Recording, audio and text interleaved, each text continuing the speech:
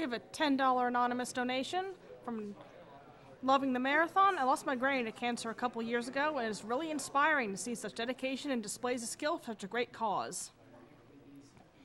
And a $40 anonymous donation comment is thanks to all of you. Thank you for the donations.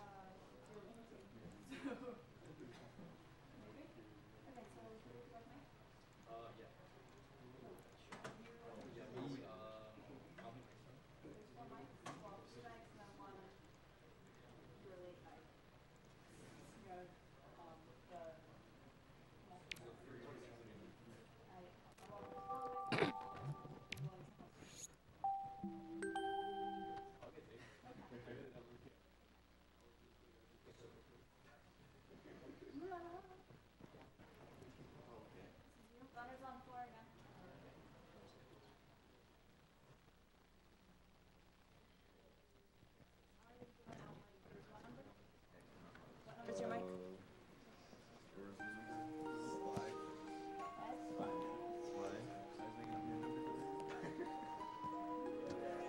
Can you hand yours over to your left?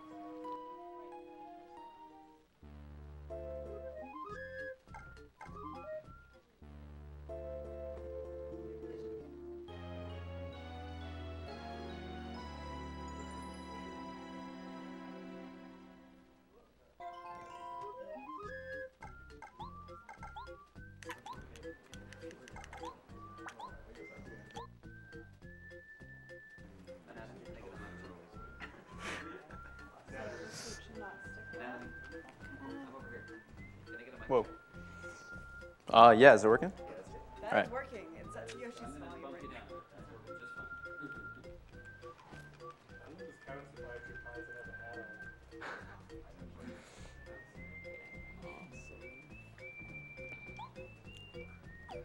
Thank you. What are the numbers in order? 6, 5, 7. Yes. I think. No, he's 6. He has a Six. gimp one. Yep. 7. So, Yeah, yeah, it's 6, 5, 7. Other one. the GIMP one. I remember.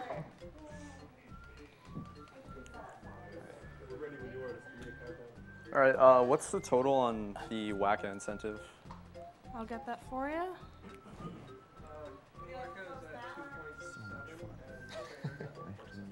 So Killing's winning then? Yes.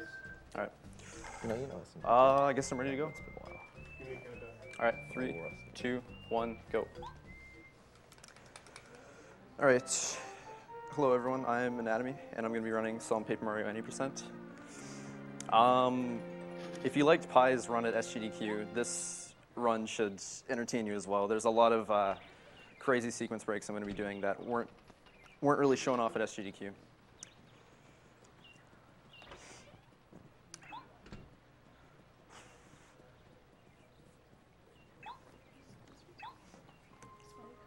All right, so there's been a ton of stuff that's happened to this game in the past year. Throughout 2013, this is probably one of the most broken games of 2013, if not the most broken game.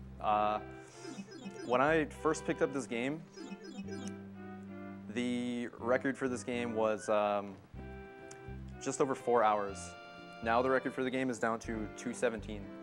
So in the span of a year, the game got cut almost in half by tricks. It used to be pretty clean, not a lot of stuff going on, but now there's a ton of tricks that break it up. So anyway, the way I move throughout the game is by spinning. It's the fastest way to move, and what I do at the end is I jump to cut my spin short. If I don't do that, there's an animation where Mario just kind of stops flat, so I have to make sure I jump out of all my spins. Otherwise, my movement's going to be really slow.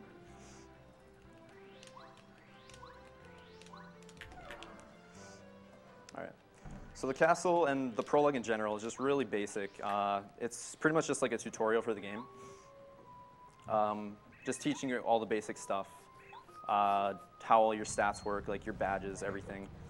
Like the game itself is your typical RPG. Like you have, it's just turn-based combat. But the thing that makes this game unique is that there's a lot of movement and tricks involved, and those two things are generally what are going to decide your time, not the battles themselves. So this fight coming up is 100% scripted, but it's gonna let me show off a couple things that are pretty subtle that I'm gonna be doing throughout the run. So, first of all, for anyone who hasn't played the game, there's 3 major stats in the game that you have. You have HP, you have FP, which is basically your mana, and you have badge points. So throughout the game, I'm gonna be getting items called badges. And when I equip them with badge points, they give me either a special ability or they'll give me an upgrade in like HP or something like that. So each time I level up in the game with 100 star points, I get to pick either HP, FP, or BP. All right, so like I was saying, this fight is 100% scripted, but one interesting thing in this game is that there are things called action commands. And basically what an action command is whenever I use an attack, there's a certain timing where you can either do more damage or get a block or something like that. But for now, I don't have it. But one thing there is in this game that a Japanese player named Oxo has found is there's something that we call quick jumps, where basically as I'm walking up to my enemy to jump on them, for whatever reason, you have a few frames where you can either mash or just press an input once to speed up your jump. So I'm doing that right now. And that saves about like 10 frames per jump if you get it perfectly. And I'll show off right now how much slower it is if I don't do that. Just won't press anything, and you can see there's this longer animation. So throughout the course of the run, I'll be doing that. It's one of the smaller things that I do. And that saves like, probably in the ballpark of like 8 seconds. So in Prologue, it's really easy because I don't have action commands yet. But when I do get action commands, I have to time them. Otherwise, I won't be able to get them. And if I time them wrong, I won't even be able to hit the action command. I'll just be locked out.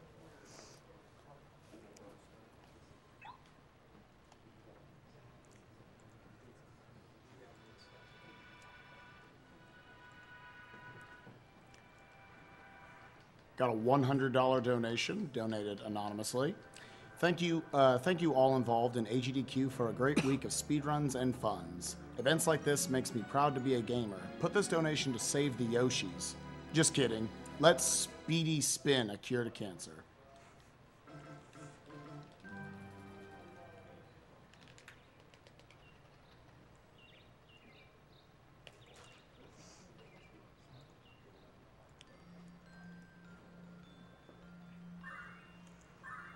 All right, so now Prologue is filled with cutscenes, so this is one of the many cutscenes. It's pretty much just like introducing the story. Basically, as you saw at the beginning of the game, the castle got taken away. So I have to, like, it's your typical Mario storyline. I have to go to the castle, beat Bowser, save Princess Peach. So these stars are going to help me out throughout the game. And later on, they're going to give me special abilities that are going to help me kill stuff a lot easier. So for now, it's just a lot of waiting around. And as you'll notice, all I'm doing for the text right now is I'm just holding down the B button.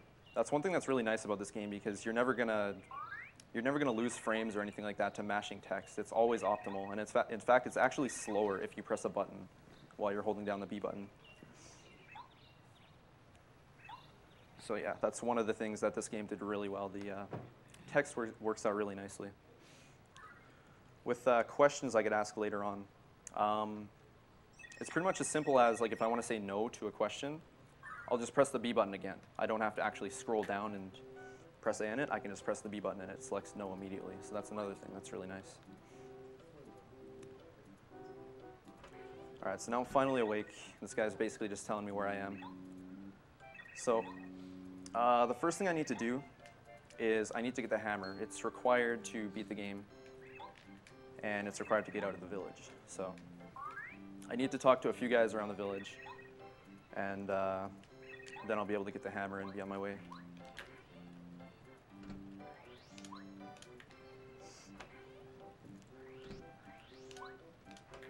So this guy right here, need to talk to him, and he tells me to go to the fence.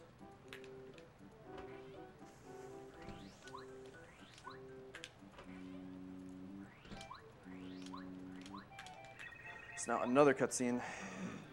Like I said, Prologue's filled with them. This pretty much tells me why I need the hammer. Like this Kami Koopa is going to throw down a block that's going to just pretty much break the gate, and I won't be able to get anywhere.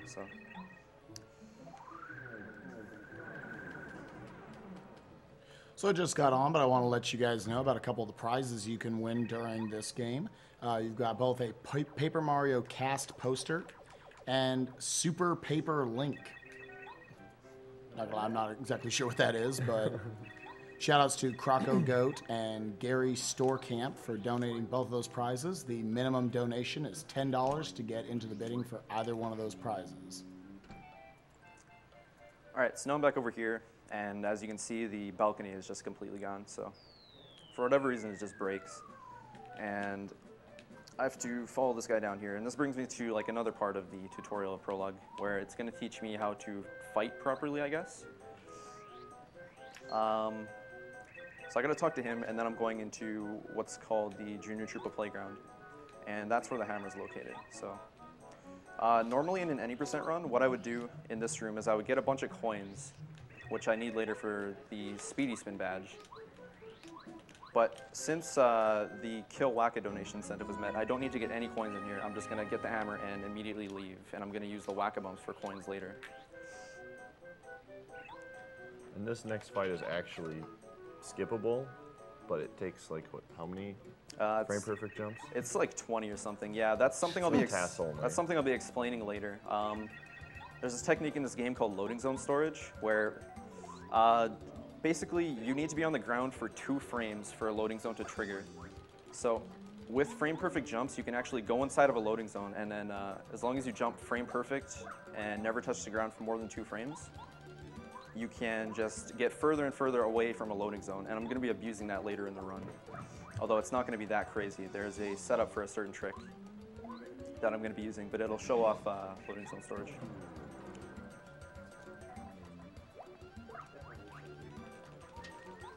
All right, so again, this fight is pretty much just scripted. I just have to jump 5 times, and he's dead. And this shows off star points now. So when I get 100 of them, I level up, and I get to choose either HP, FP, or BP, like I was saying before. All right, so now I want to go back to the village.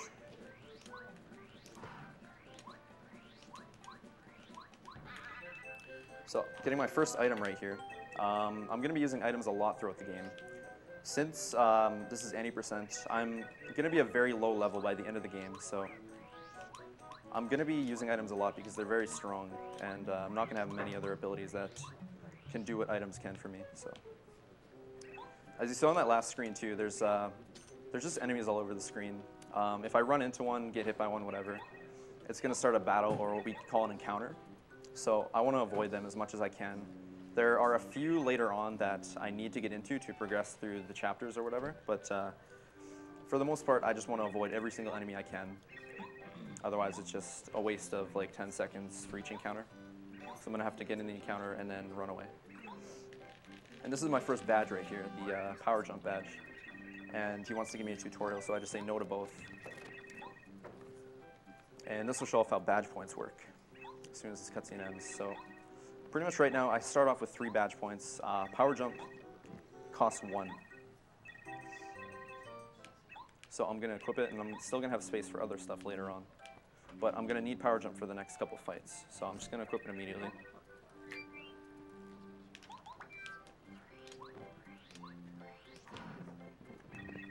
And I'm finally out of the village. So now there's a couple screens here that are kind of difficult. These screens are very narrow, so it can be kind of hard to get around these Goombas right here, but usually it's pretty easy. There's another badge right here that I want to get called Close Call, which I'm going to be using a lot later in the run. But basically what the Close Call badge does is if I'm in danger, which is 5 or less HP, enemies have a chance to just completely miss their attack on me. It's about a 25% chance, but if it works, it's good because it saves me time, but if not, it's not a big deal. Alright, so this fight is pretty basic. 2 Goombas, one has 6 HP, the red one has 7 HP. So what I want to do here is get them both to 3 HP. And the reason for that is, with that fire flower I picked up, it does 3 damage to each enemy on the screen. So since both are at 3, I'm going to kill them both with this one attack, And normally you would get some text if you killed one by themselves. So I want to kill both at the same time, just to avoid that text. It saves a decent amount of time. All right, so now I'm at 1 HP, 1 FP. So I'm gonna go to the screen right before this one, and fill up my stats using what's called a heart block, which is right here. And I'll just miss jumping at it like that. And now I have full stats again, going into the next fight.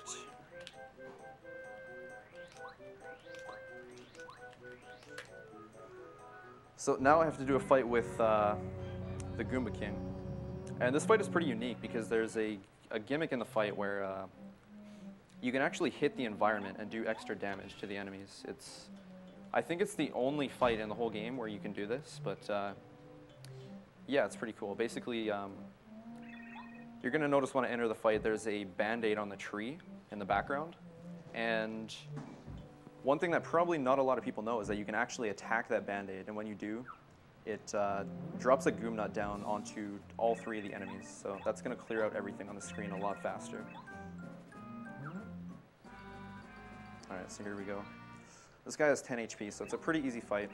I have full FP, full health, so nothing can really go wrong here. But as you can see, that Band-Aid in the back, so I'm going to attack that right now. Goombario does 1 damage, so I want to attack with him. And it hits everything for 3, so those 2 are dead. And I'll be able to finish him off this turn.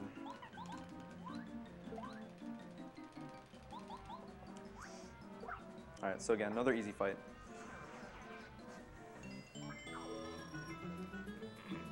So now this guy goes back and he hides in his castle or whatever, and I need to find a switch to pretty much destroy his castle.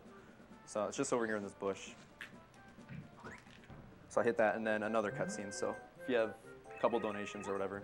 Sure. In case you guys are just joining us for Paper Mario, I want to remind you guys who we are. We are Speed Demos Archive and Speedruns Live, 2 of the greatest gaming communities in the world, I would say, coming together to put on Awesome Games Done Quick 2014. We're here to raise money for PCF, otherwise known as the Prevent Cancer Foundation, who is raising money to do exactly what they say they're doing, prevent cancer. So far, you guys have raised, actually, let me check that total one more time, $689,000, coming up very close to $700,000. Any chance we can hit that before the end of this run? We shall see. Want to read off a couple of y'all's donations. We got a $75 donation from, Jean Griesbach. Finally, Paper Mario time. I've been waiting for this. Good luck on the run, and I'm hoping for more Paper Mario runs and games for future marathons. Flavio Life. Also a $70 donation from The Nerd Wonder. Here's another $70 for Yoshi Fan's Perfect Run. Also a $10 donation from Tumo Sari. Another great marathon. Good job, guys. Thank you very much.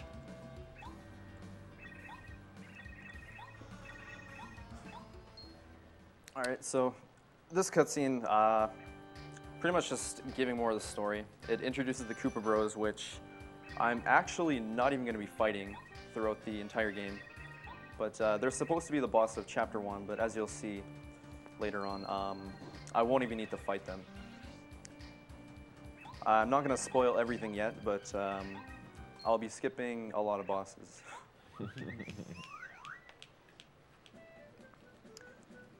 All right, so there's a little bit of movement now again. It's all just basic stuff. What I'm doing now is I want to go to Shooting Star Summit, which is where the Star Spirits are, and they wanted me to meet them there. So I have to go through Toad Town first. Just a couple screens of basic movement, like nothing special here. Got a $150 donation from Donald Swade. Luigi's been to all of Mario's parties, and it's good to know he'll stay at the party at the end. The brothers that play together stay together. I've watched several AGDQs with my brother, and he's donated hundreds in the past to your awesome cause. It's only fitting I match his donation. In the name of brotherly love, spare the Waka.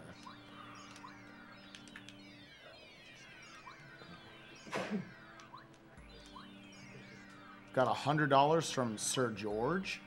Here's $100 to a reprise of the Pie/Bluegrass Old Man River duet.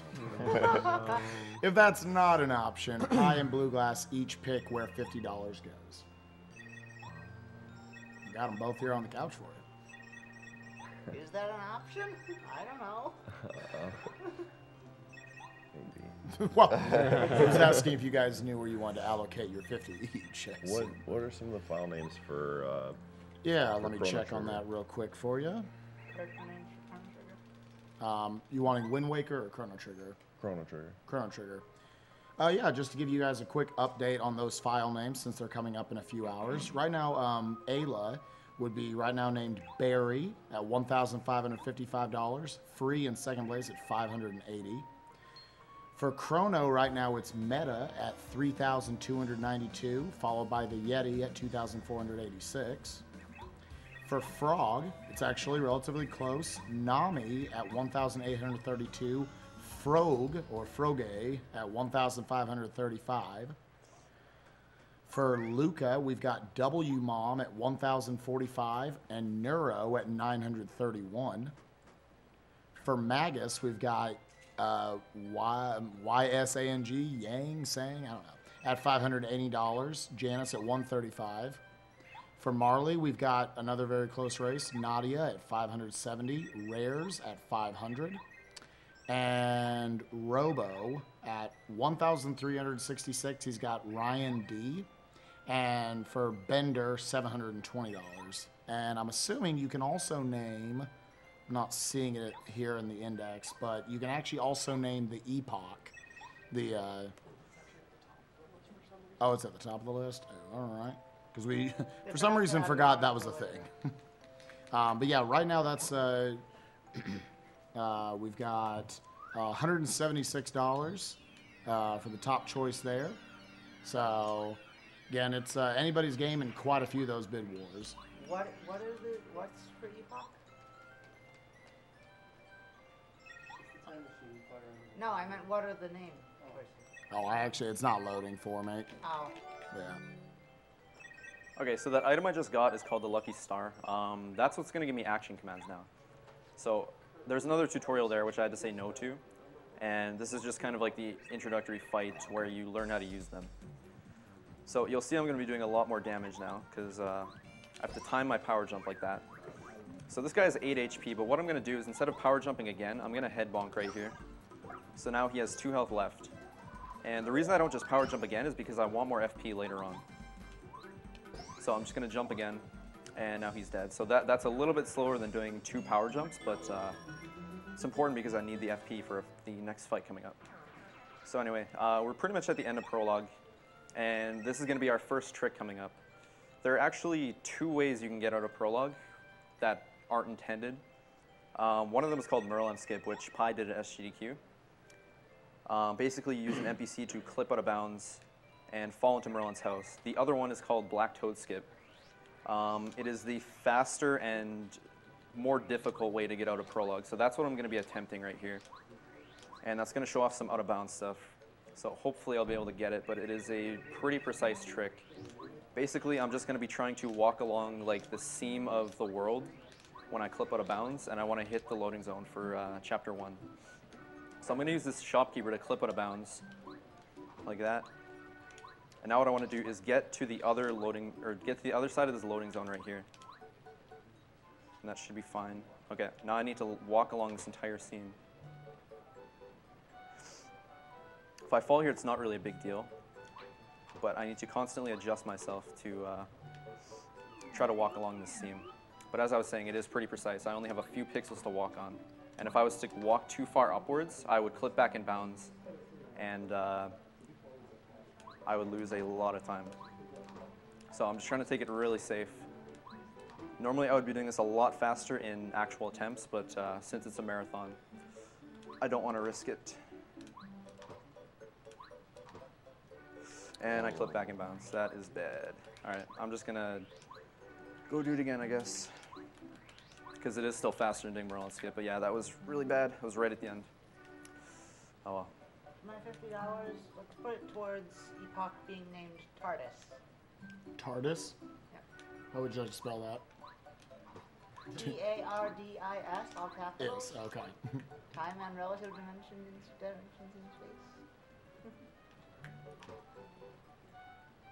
Because Doctor Who is awesome like that.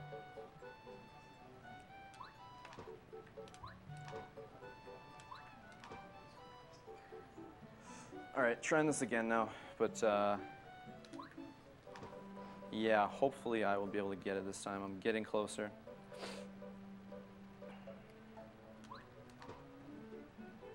Okay, it should be one more fall and then I should be able to make it.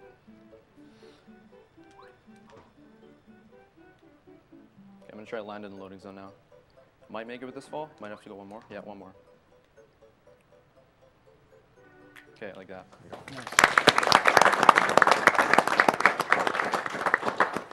So that was pretty slow, but not much I can do, I guess. I usually do like a different method for that trick where I actually reset my controller to get a perfect angle for that trick so I can walk along the seam perfectly. Yeah, the trick's really finicky with how your controller input is lined up. You can't go at a straight upright angle with every controller, so he has to keep readjusting himself with jumping and then Oh, what am I doing? How do I need coins? But yeah, it's just based on your control stick angle. So some people can actually do it just by walking along the whole seam, just holding upright. But unfortunately, I'm unlucky. My control stick is unable to do that, so I have to do all that adjusting. TRDIS. Is that okay?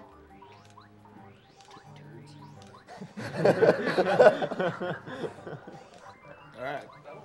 TRBI. There it is.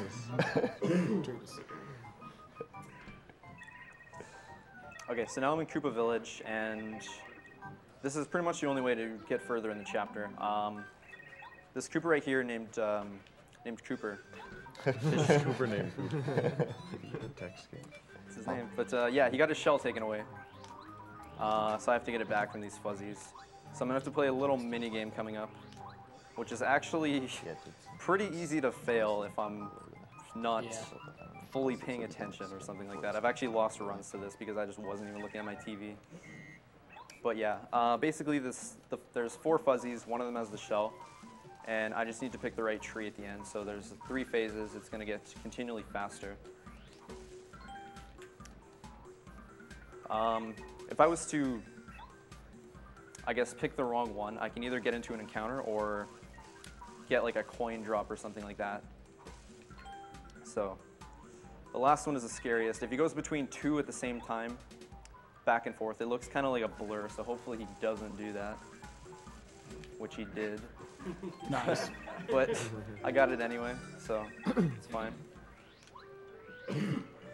Now I gotta give his shell back.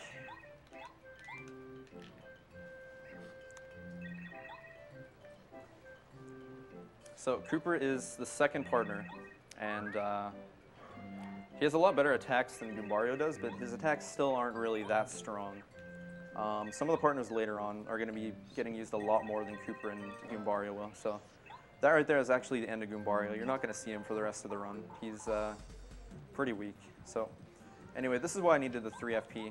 I'm using a POW block here. This hits everything for 2, and these guys have 3 HP. So I'm just going to do a Power Shell right here, and that hits everything for 1, so they're all dead. Power Shell costs 3 FP, so as you can see, I'm at 0. If I didn't hang on to it, I wouldn't have been able to kill them that fast. All right. So now that I have Cooper, I can pretty much just leave, and I'm going to go to the Koopa Bros Fortress.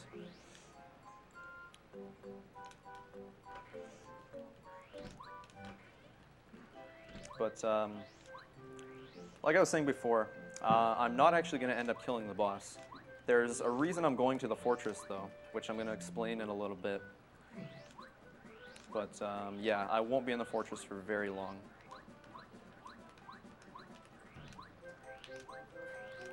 Got a $100 donation from Insensado. My third and last donation. I have watched so much of this year's AGDQ that my sleep schedule has never been worse off. This marathon definitely lived up to the massive hype. Shoutouts to one of my favorite speedrunners, Iateyourpie, as well as to all of the Paper Mario runners. Hope that bad shop isn't too terrible. Thankfully. Yeah, that's one thing I'll have to explain in a little bit. I already mentioned the Speedy Spin badge, but I have to get it through the badge shop, which is it's RNG.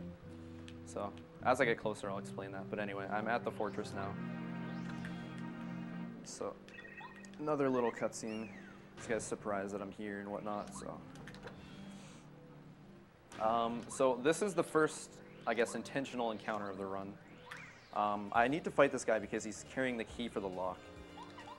So what I'm going to do is power jump this guy for 3. He has 4 HP, so now I'm going to power shell again.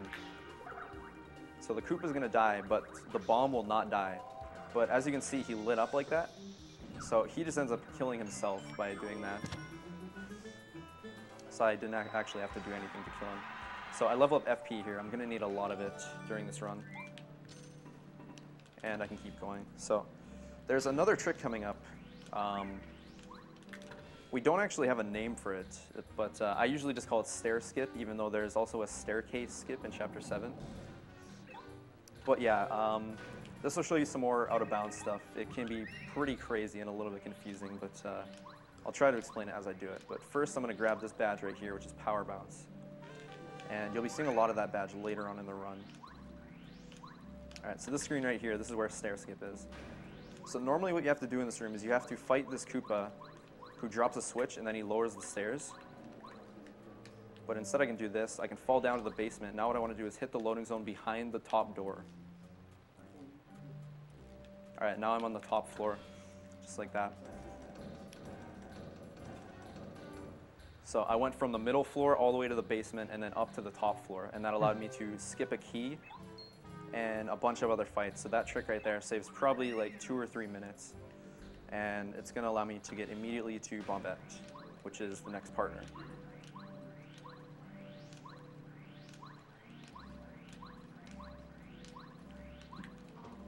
So I have to fall for this trap right here. It's the only way you can continue. And this is going to put me into the jail where Bombette is. So after I meet her, it kind of teaches you how to use her ability. You'll notice there's a crack on the wall on the left side as soon as the camera zooms around. But yeah, that pretty much just shows you what to do with Bombette. She can blow up walls, and she's actually required to beat the game, which is the only reason I'm here, actually. Now that I have Bombette, I don't need to be in Chapter 1 anymore. The only reason I'm here is because I absolutely need her to beat the game. There's no other way to do it. So as soon as I'm done this next fight, I'm just going to leave Chapter 1, and we're going to go back to Toad Town. And that'll lead us into our next trick. And that's the one I was mentioning earlier. That's going to involve loading zone storage, which is pretty confusing. I mean, most of you probably will have no idea what's going on as I do the trick, but I'll do my best to explain it. Anyway, I'm going to use that fire flower I picked up just a little while ago. And this is going to instantly kill both of the bombs. So the Koopa has 1 more health left, which I'm just going to use Bombette's basic ability right here to kill him. And that's done. So now I just need to head back to Toad Town. Gotta go all the way back through Chapter 1.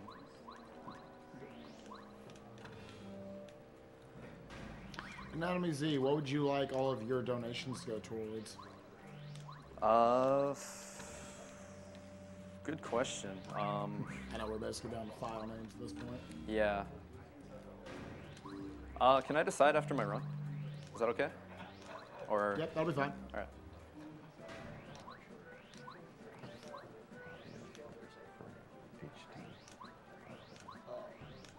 Oh. I guess there's save the whole Waka situation. Yeah, it's still kill, right? Like what's that? What I would like to do? I would like to kill them. I would like to kill Waka because it's faster. So yeah, that has to be cut off now anyway. My route would have been a little bit different. I would have had to gather coins if I was not killing Waka. So at this point, since I didn't gather any coins, he's gonna die. So you're all gonna have to say goodbye to Waka when I get there.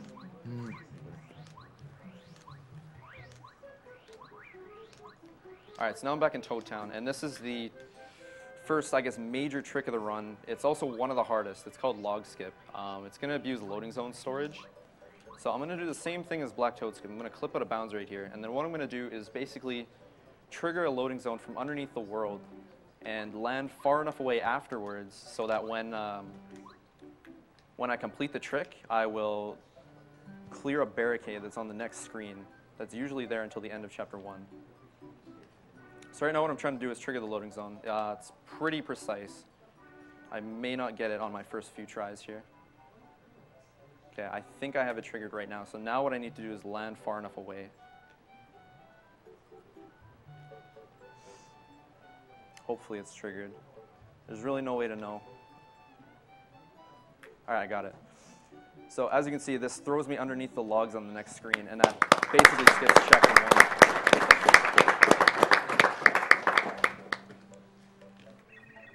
All right, so right here I'm getting the first seed of the game. I'm going to need them later to get into chapter 6. There are 4 seeds throughout the game, and the only way to get to chapter 6 is by getting those seeds. All right, so now I'm going to chapter 2. This is where I'm going to get my whack-a-bumps for coins, and this is also where I'm going to meet Paracarry, which is probably the, I guess, most useful partner in most of the fights in the game. His main ability, Shell Shot, does a lot of damage, and I'm going to be using it quite a bit. On top of that, he's also going to help me with some stuff later on. Just like Bombette 2, he is required to beat the game. You need to fly over some stuff with him, so there's no actual way to skip him. So this is pretty much the only reason that I'm going to chapter 2.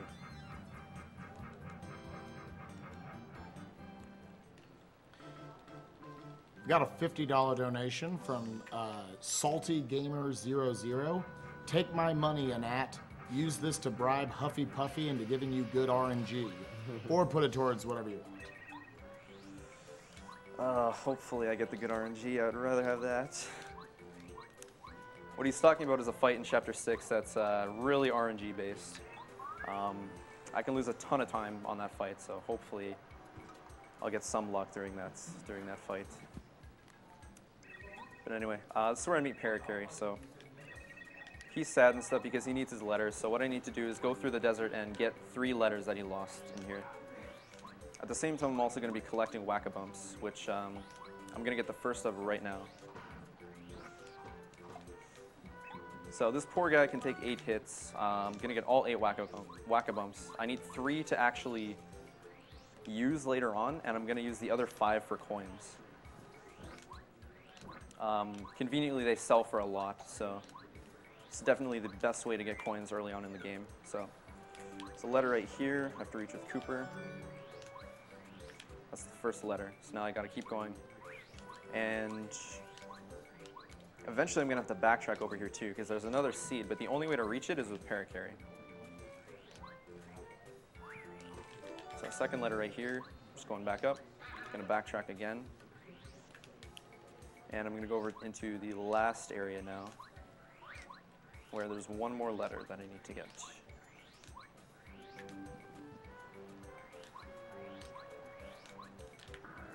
Alright, got to go down the slide right here. Only way to get over here. Actually, that's wrong. There's actually a trick you can do to skip that slide completely, but it actually is slower than going down the slide. So, no point in really doing that. I might lose time doing the trick. So one more slide right here. This one is required. And the last letter is right here. So I'm just going to reach it with Cooper and drop down. That's going to save a little bit of time. Not much, but saving frames. Alright. Anyway, so now I have all 3 letters, so I'm going to go back to Paracarry. And I'm going to grab another whack-a-bump on the way there. So this will be my second one. Oh, one thing I didn't mention, I guess, you'll notice I'm grabbing items with my hammer. The reason for that is obviously you can grab them from further away. And on top of that, if you're spinning and you spin into an item, you're going to get a long animation. It wastes about a second. So pretty much every item throughout the game, I'm going to make sure that I'm not spinning, otherwise it's going to just lose me time. Alright, so now I give him all the letters, and he's going to join me and stuff. So now, like I was saying, I'm going to backtrack back into the desert, and I'm going to get the flower seed again for Chapter 6, as well as my other whack-a-bumps. So I'm going to get my third one right now, and I'm going to need to get 5 later. So I'm going to have to keep going in and out of the screen to get 5 more whackos. 4 whack. I've got a $50 donation from Joseph Lapani. Here's $50 towards getting a Kid Chameleon run from Pi next year.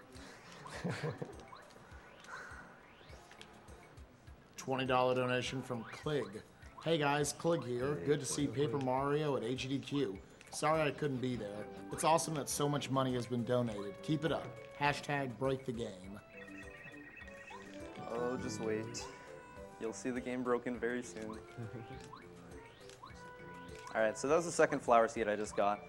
And just like Chapter 1, that's the only thing I need here. So I'm just going to leave Chapter 2 now. Before I do that, I'm going to get the rest of my whack-a-bumps, and then the biggest sequence break in the game is coming up shortly after that. So this is whack-a number 4 right here. And I just need to keep resetting the screen and get 4 more. So coming up as soon as I go back, as I mentioned a little bit earlier, there's a badge called Speedy Spin. And what that's going to let me do is it's going to make the spin animation a lot faster, and it's going to go longer as well. So it speeds up the run by quite a bit. Because as you can see now, these spins are pretty short. They're not very fast, and I have to jump quite a bit. Pretty much with movement in this game, you want to minimize jumping as much as possible. So Speedy Spin is going to help with that.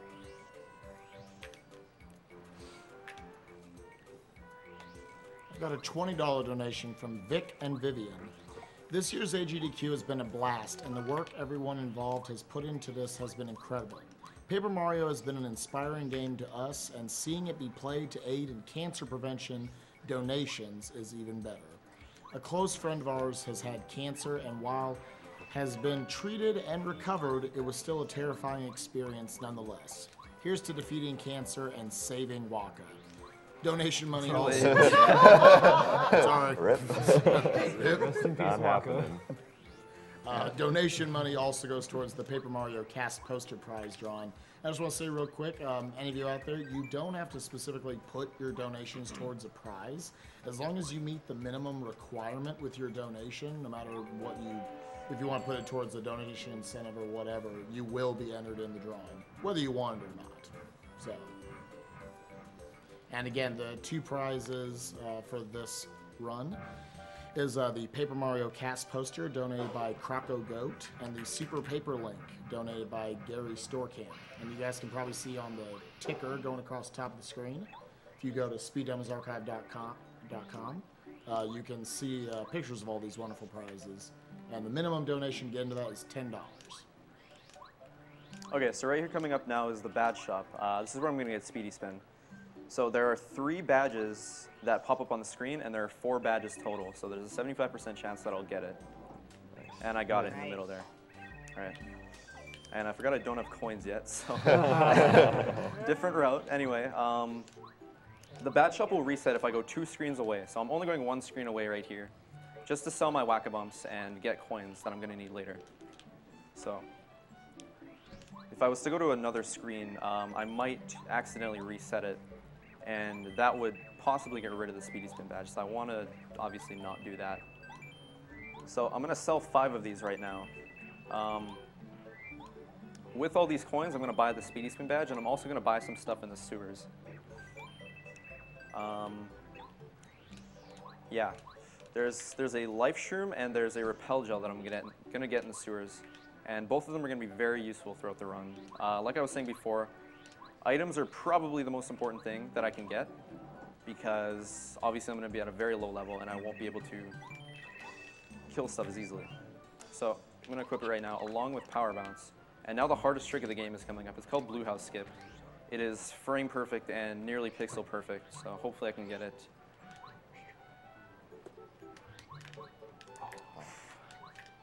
Dang.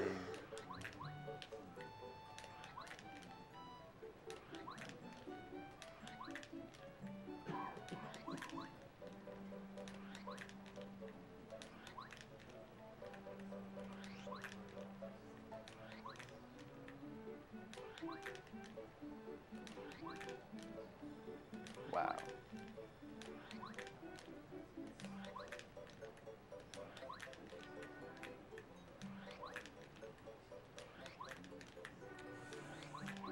All right, finally got it.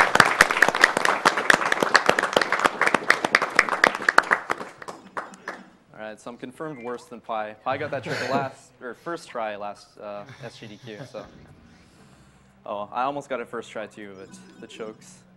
Anyway, so there's a pipe inside that blue house, and normally you're not supposed to be able to reach that until the end of chapter 5. So by doing that, I essentially just skipped the entirety of chapters 2, 3, and 4. There's a fight right here. This is where you're going to be starting to see a lot of power bouncing. A perfect fight here would be 23 bounces on the first 2 turns.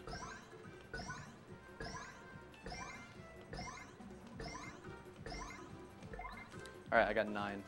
So there are also things called power bounce caps, where the game will just stop you at certain points, and even if you hit the action command perfectly, you won't be able to continue. So what that was right there is a cap. There's a very distinct animation to tell what it is.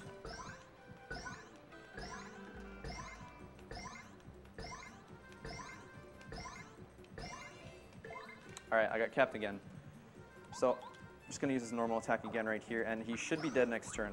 But basically, if you want to know if I'm getting capped or just missing, the animation is basically Mario will either drop straight to the ground or he'll jump very far back. If he jumps far back, that means I got capped. And if he drops straight to the ground like that, that means I missed it. So you might have noticed on the other 2, he jumped really far back, which means the game just wouldn't let me do any more action commands.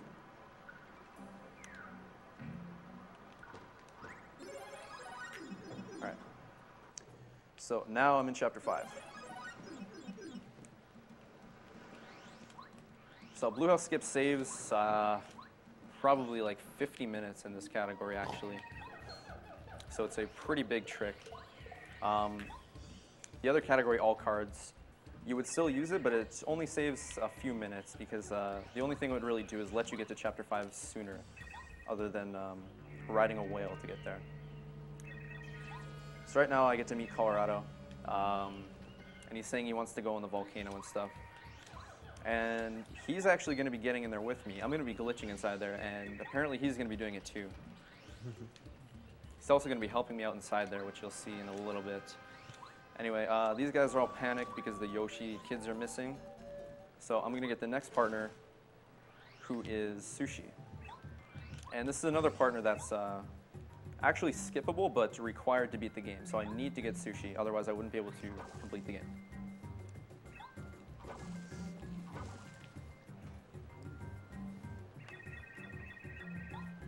I've got a $20 donation from Zykrul.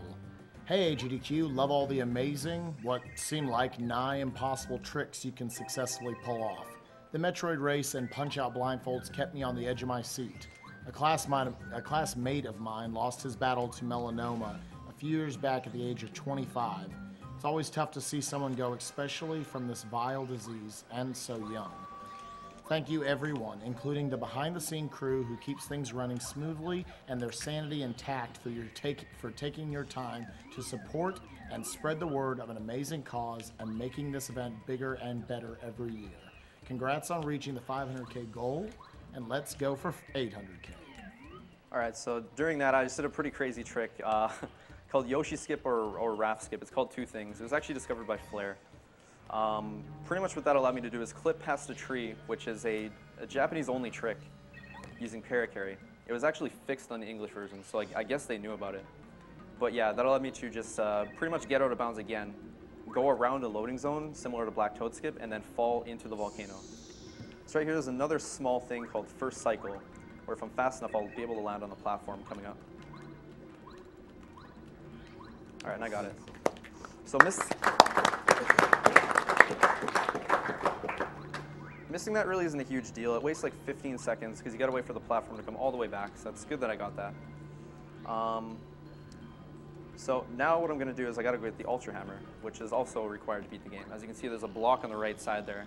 You might have been able to see it, but yeah, I need that to get any further in the volcano. So there's another trick coming up right here that we just call Lava Skip.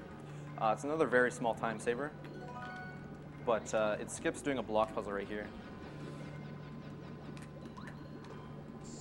And I failed it. All right, so I can try again, but this trick is also kind of precise, so. I got it there. Okay, so something that probably a lot of people don't know is that you actually don't need to push 2 blocks here. You can actually push 1. As long as you're standing close to the edge, you can make that gap with para-carry. So that's what I did there. I only pushed 1 and then just para-carried across, and now I have the Ultra Hammer. So I'm going to go back to where that Ultra Block was before and progress further into the volcano, where you're going to see a few more tricks coming up.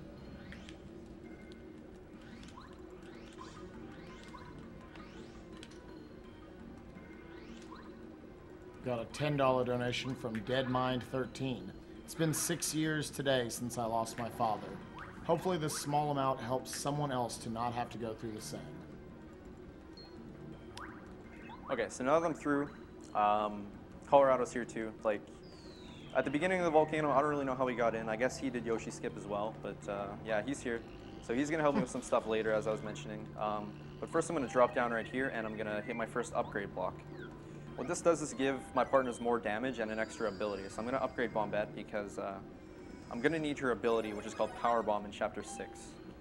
What it does is it hits multiple enemies on the ground at once, and it does quite a bit of damage, so it's very useful coming up later in the game. But unfortunately, the fastest upgrade block I can get to is by dropping down there. So now I have to backtrack and go through here, and now I'm just going to go to the end of the volcano.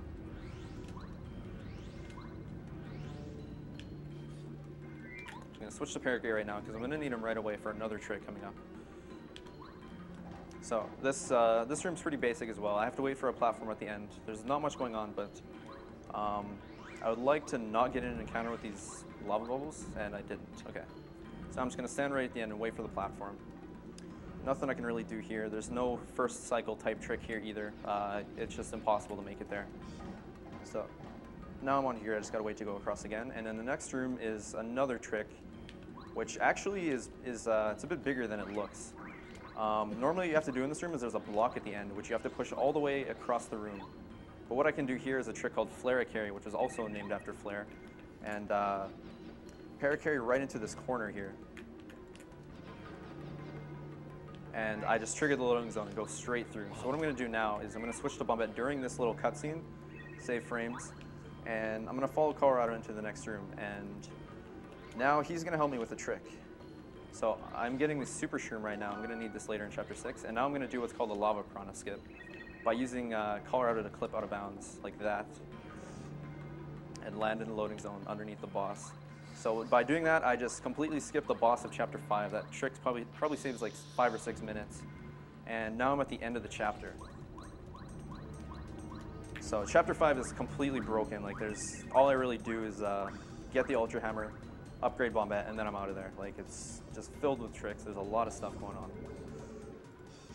So an interesting thing with this game is the game is pretty much based off of triggers. So if you manage to get further in the game and you hit one of those certain triggers, the game will think you're at that point. So that's how I was able to get to Chapter 5 early and stuff. And also like get inside the volcano and everything is there. So now that I beat this chapter, normally throughout the game as you beat the chapters, you get abilities called Star Power. And pretty much each time you beat a chapter, you get 1 extra Star Power and you get a new ability from the Star Spirits. But since I skipped the first 4 chapters, I didn't get them yet. But now that I beat Chapter 5, after this chapter, I'm actually going to have every single Star Power ability, as well as all the Star Power I need. So that's a cool way of, I guess, manipulating the triggers to my advantage. So there's a small Peach cutscene right here. It's one of the few that's in this category, but I have to go do a quiz right away. It's the only way to get through this, and it's going to give me the Parasol for the next Peach cutscene, which is also required. So the quiz is right here, and throughout this whole quiz, I don't even need to answer anything correctly. So all I'm going to do is I'm going to mash through the entire quiz and get some questions wrong, get some of them right. And actually on the 10th question, I'm going to answer the wrong answer on purpose, which is number 2. The reason for that is if I was just to mash through the whole quiz, I would actually win the prize. And winning the prize is slower because you have to get an extra item. So I'm going to purposely get the last question wrong. And that is going to skip getting the item. So yeah, first 9 questions I'm just mashing through. Last question is going to be number 2. So if you have any donations or whatever, that was a pretty good time. I've got $10 from George. May RN Jesus be with you, anatomyz. Got $50 from Randa. Hi, Randa here. I want to give a quick shout out to my friend Johnson, who introduced this awesome community to me. Good luck to anatomyz and the final runners. $20 from Big Yan. Never really watched speedrunning, but stumbled across this and it's so entertaining. Well done to everyone involved. Got a $30 donation from Furret Turret. I've seen the game played dozens of times, but I am still giddy for this Paper Mario run. I've got a $100 donation from Mr. X. Thanks for the awesome speedruns, guys. A lot of my friends here at Blizzard are huge fans. Keep up the good work. Alright, so now this cutscene is pretty much done. I purposely lost the quiz so I didn't get the item, but I did get the parasol, which you get no matter what. So that is going to be useful later on, like I was saying. And as soon as this ends, I'm going to be heading to Chapter 6. But the thing is, right now I only have 2 of the flower seeds that are required. One of them you get after Chapter 5, and the other one is in Chapter 3. So I'm going to have to make a quick detour to Chapter 3 in order to get that last seed. And that'll let me get to Chapter 6. But before I do that, I'm gonna go back through the blue house again, and I'm also gonna buy some items from the guy that's inside the house, as well as unlock the door. So I'm gonna need to go through the house a few times throughout the run, so I'm just gonna unlock it now. All right, so this cutscene's finally done. So I have to go over and I have to find the treasure that dropped after the volcano erupted, which is actually on the same screen as Sushi. So when I get that item, I'm going to give it to Colorado, who is just sitting right there, as you saw on the bottom of the screen. And he's going to give me the 3rd flower seed. And then after that, I'm just going to get one more item, and then I'm just going to leave Chapter 5 through the pipe that I opened up earlier. And do you skip the jam and jelly behind the tree? Okay. Yeah, it's another small route change. There's an item behind the tree on the first screen outside of the volcano. But with this route, it's more marathon safe, so I'm not going to be getting it yet. Otherwise, I'm going to have item problems later on. So I got the flower seed right there. I'm going to switch to sushi because I'm going to need sushi. Actually, no, I'm not because I'm going through the blue house. What am I doing? And now I'm going to go get a repel gel. So this is the first repel gel I'm getting. This is going to be very useful on Final Bowser. I'm going to be abusing these things as much as I can because they make me invincible for 2 turns. So it's a little bit slow. It's kind of spinning around with that fuzzy, but I got it now. And now I'm just going to head back through the pipe, back through the blue house, and back to Toad Town and into Chapter 3. All right. Okay, going back in here, and back the way I came. Normally you would actually swim across there, but since I have to buy items, I have to go back through the blue house. And that's only with my marathon route, so it's a little bit different. And as you can probably tell, I'm a little bit off on the marathon strats, but everything's fine up until this point. So this guy right here, with all the coins I got earlier, I need to buy 4 items from him. I got a life shroom right there, which is very useful, a useless badge, a star piece, and another repel gel.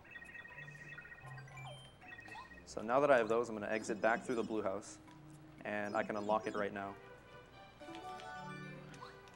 So that way, there's a clip you can do later on that's easier, but I'm not going to need to do that now that the blue house is unlocked. So now I'm going to Chapter 3, spinning in place.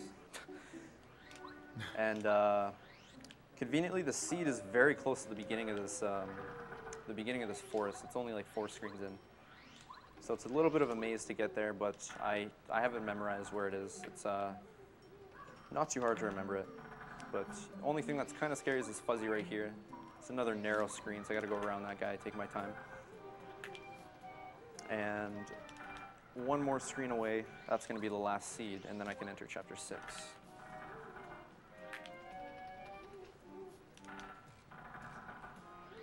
All right, just over here.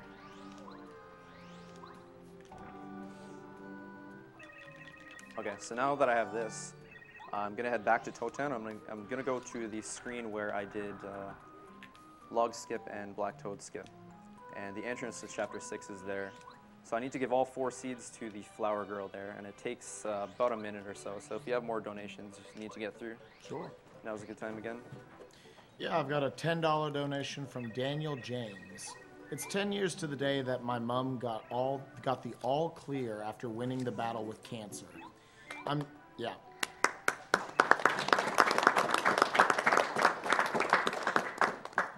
I'm donating so somebody else can have that same feeling of joy and clean bill of health. Please give this $10 donation to Blue Glass's Choice. A huge thank you to all the behind-the-scenes team for flawless coverage all week, and to each and every runner for a wonderful community spirit and for bringing video gamers around the world together. AGDQ really is a blueprint for social media use on the internet. Okay, so now that this is finally open, I'm going to go into Chapter 6. And unfortunately, this is the only chapter that we haven't really completely destroyed yet. The way this chapter works is based off a lot of triggers, so I have to do most of the stuff in order. Because if I was to skip things, I wouldn't be able to actually complete the chapter. So a lot of this is pretty much just going to be doing like basically a fast Let's Play. I just have to go through all this stuff here and help everyone out. So one of the more boring chapters, but yeah, we'll get through it. So anyway, first screen I need to go to is over here, and you'll notice I switched to Bombette already because I'm going to need her in the fights coming up. I also grabbed an item right there called a Stinky Herb, which restores 5 FP. I'm going to need that coming up right away too. So I need to talk to this flower, and she's mad because these moles are ruining her garden or whatever, so I need to kill all these moles. And I'm going to kill them in a specific order so that I level up near the end, and that's going to restore all my stats, including my star power. So I'm going to kill this one first. There's one mole right here. And they have 12 HP, so my hammer does 6, and Bombette's first ability also does 6, so he's going to die with this. Alright, so the next fight coming up, it's a little bit different because there are multiple of them. So since I got the star power abilities from beating Chapter 5, I now can use all the abilities that I should have got earlier. So I'm going to use what's called Starstorm. And this is a very strong ability. You're going to be seeing this a few times as well. It hits everything on the screen for 7 damage. So this and Bombette's new ability, like the upgraded ability, it's going to kill everything on the screen in one turn.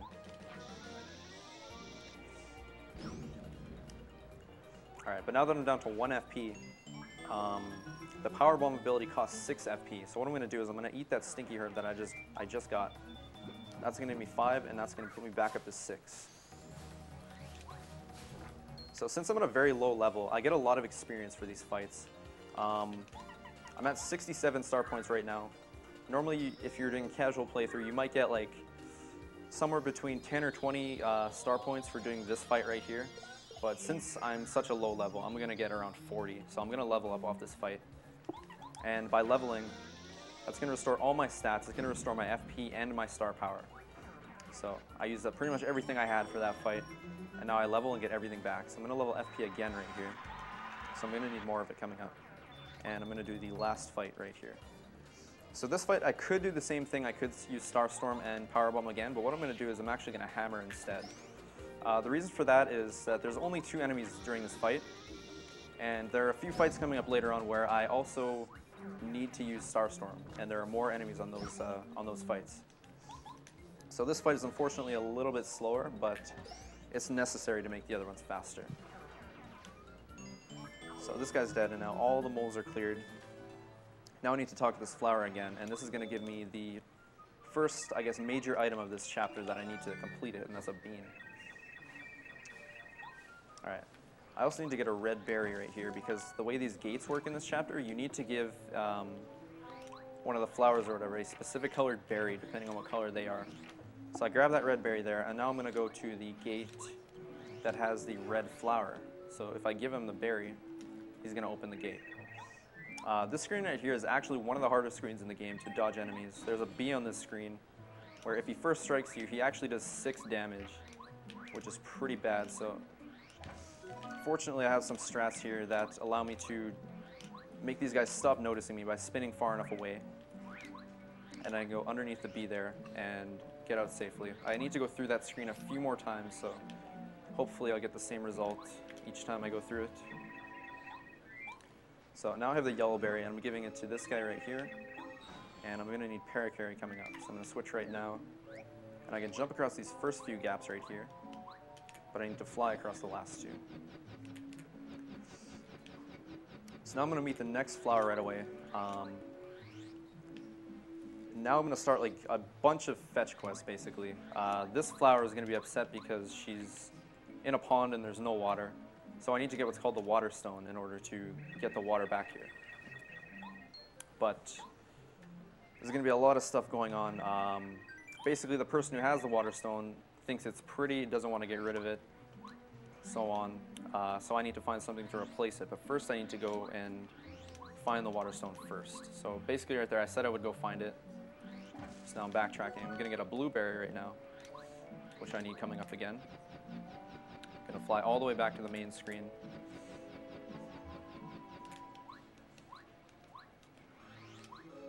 And going to the left side now, where there's going to be a blue flower at the gate. So I give this flower another berry, and it opens up this one. So now there's only 2 screens left that I haven't been to, but I'm going to go to them later in the chapter. So this fight coming up is what we call the maze fight. Basically, there are 2 Spinies and 2 Lakitus here.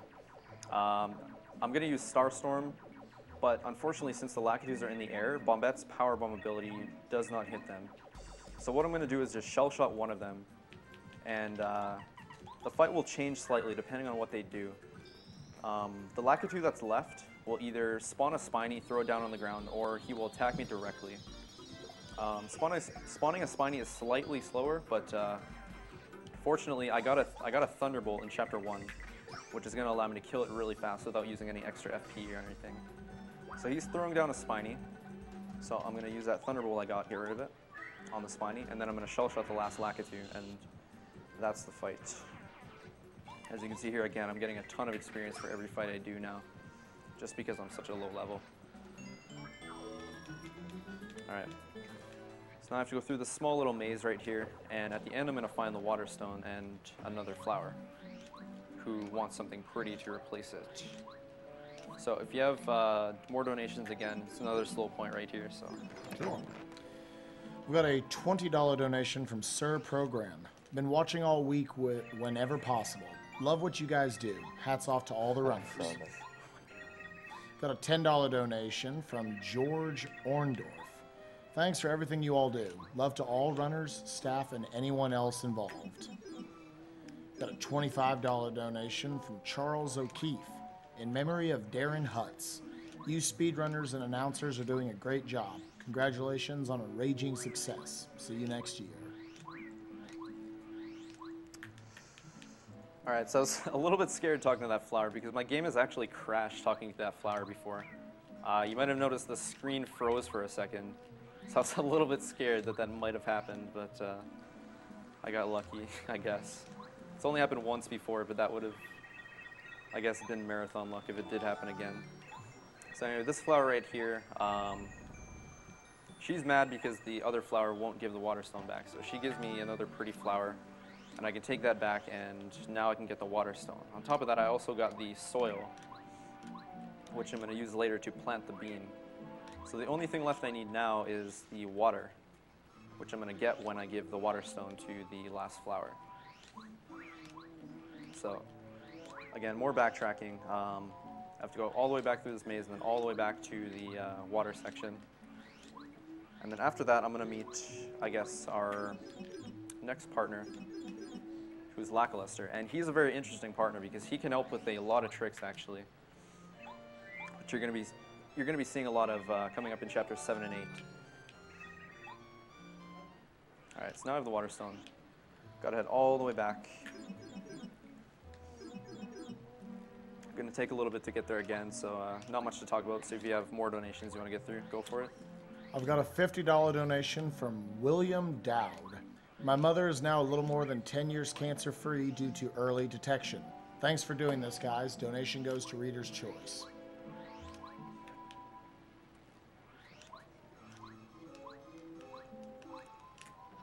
And I just want to once again remind you guys who we are. A little over an hour into Paper Mario, and we are Speed Demos Archive and Speedruns Live, coming together to put on Awesome Games Done Quick 2014, where we are beating relatively quickly, at least, some of your favorite and least favorite video games of all time.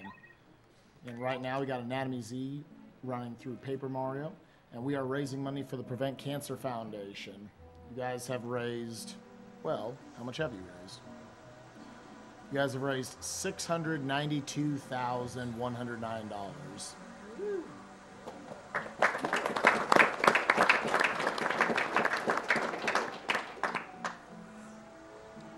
I want to thank you all for that. We're coming up closer and closer on our $750,000 goal.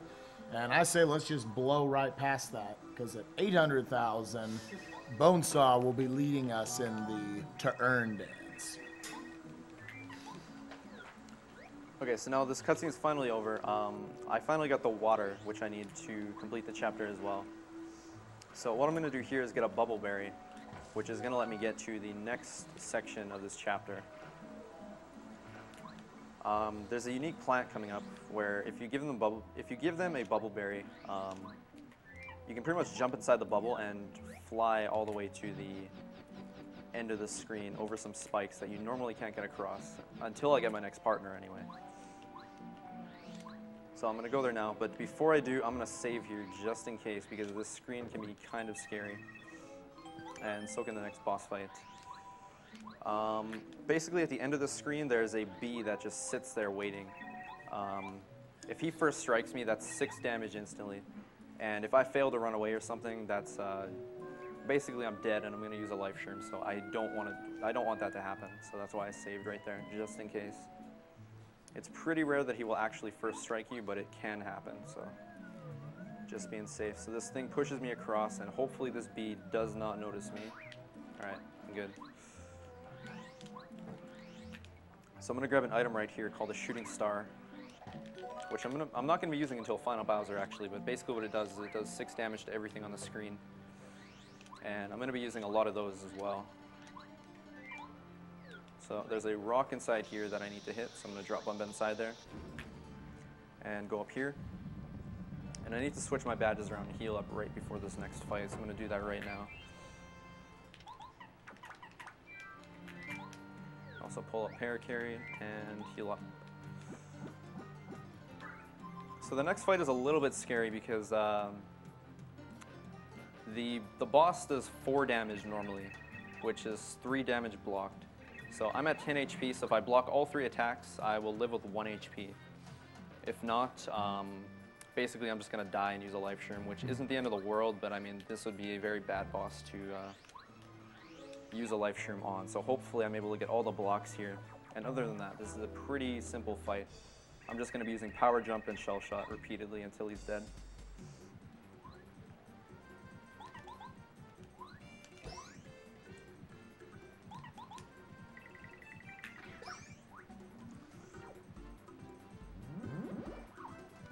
Alright, I got the first one. It's good. More of the same.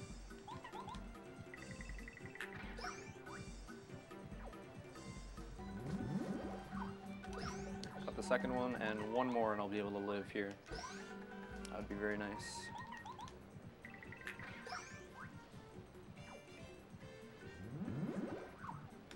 Okay, good. So now I'm going to Wacka again. This is going to refill everything because I just used all my FP and I'm at 1 HP, so just going to use that now. And blocks from here on out don't really matter. I'm going to block anyway, just because. But yeah, should be 2 more turns and this guy will be dead.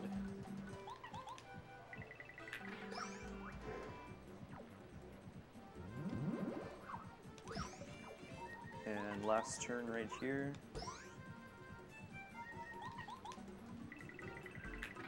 Alright, and this guy's dead. So now this guy right here, named Lackluster, he's going to join my party now.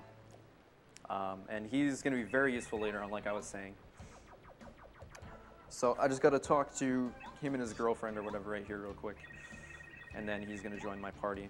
And then from here, normally what you would do is you would just go to the next section, the only section I haven't been to, which is the top right one, and you would just use Lackluster and continue from there. But there's a block puzzle on that screen. And since I haven't been to Chapter 3 yet, I don't have any super boots or anything, so I actually can't solve the block puzzle. So right here, I'm going to eat this super shroom right now that I grabbed in Chapter 5. I want to be at full HP for the next fight, preferably. And what I actually have to do, since I don't have the boots, is I have to go into the sewers, and I'm going to go get the Ultra Boots, which you're, I guess, not supposed to get until after Chapter 6, but there's nothing stopping you from getting them now. So I'm just going to go there and do that, and that'll allow me to solve the block puzzle coming up. So just a quick detour, but there's nothing I can really do. There's no way to skip the block puzzle. And the Ultra Boots are going to be required anyway, so. So I unlocked the blue house earlier, so I got to go back in here. And this section of the game is kind of hard because there's a lot of enemies in the sewers right here. Pretty easy to get into an encounter. I have to go there and I have to go all the way back through like half a dozen enemies. So hopefully I won't get hit by anything here, but it's a little bit scary. The screen's relatively easy. And now that I have Lackluster, I can go across these spikes and into this next pipe.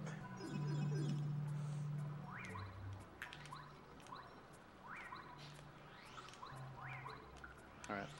That screen is probably the scariest one. I have to go back through it still, but that was good. Now I break this, and these are the Ultra Boots right here. Which, now that I have the Ultra Boots, I can do a stomp attack, which I didn't need to do right there, it's saving frames.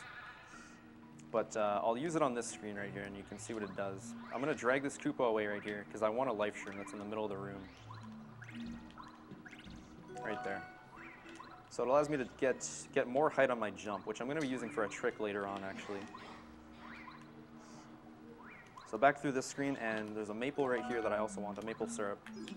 That refills 10 FP. I'm going to be using that in Chapter 7 later.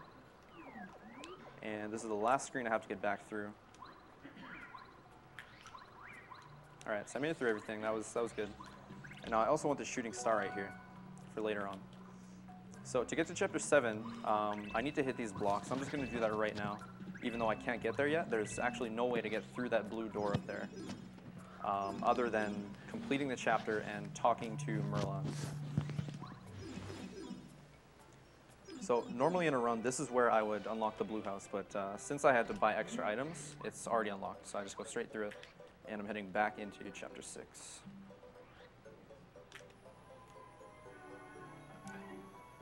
So now that I have the Ultra Boots, I'm going to go to that block puzzle, and I'm going to be able to complete it. And after that, it's going to lead us into the last fight of the chapter, other than the boss.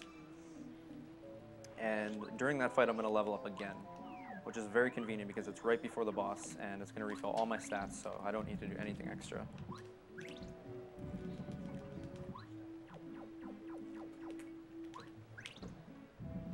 I've got a $50 donation from Jorichi.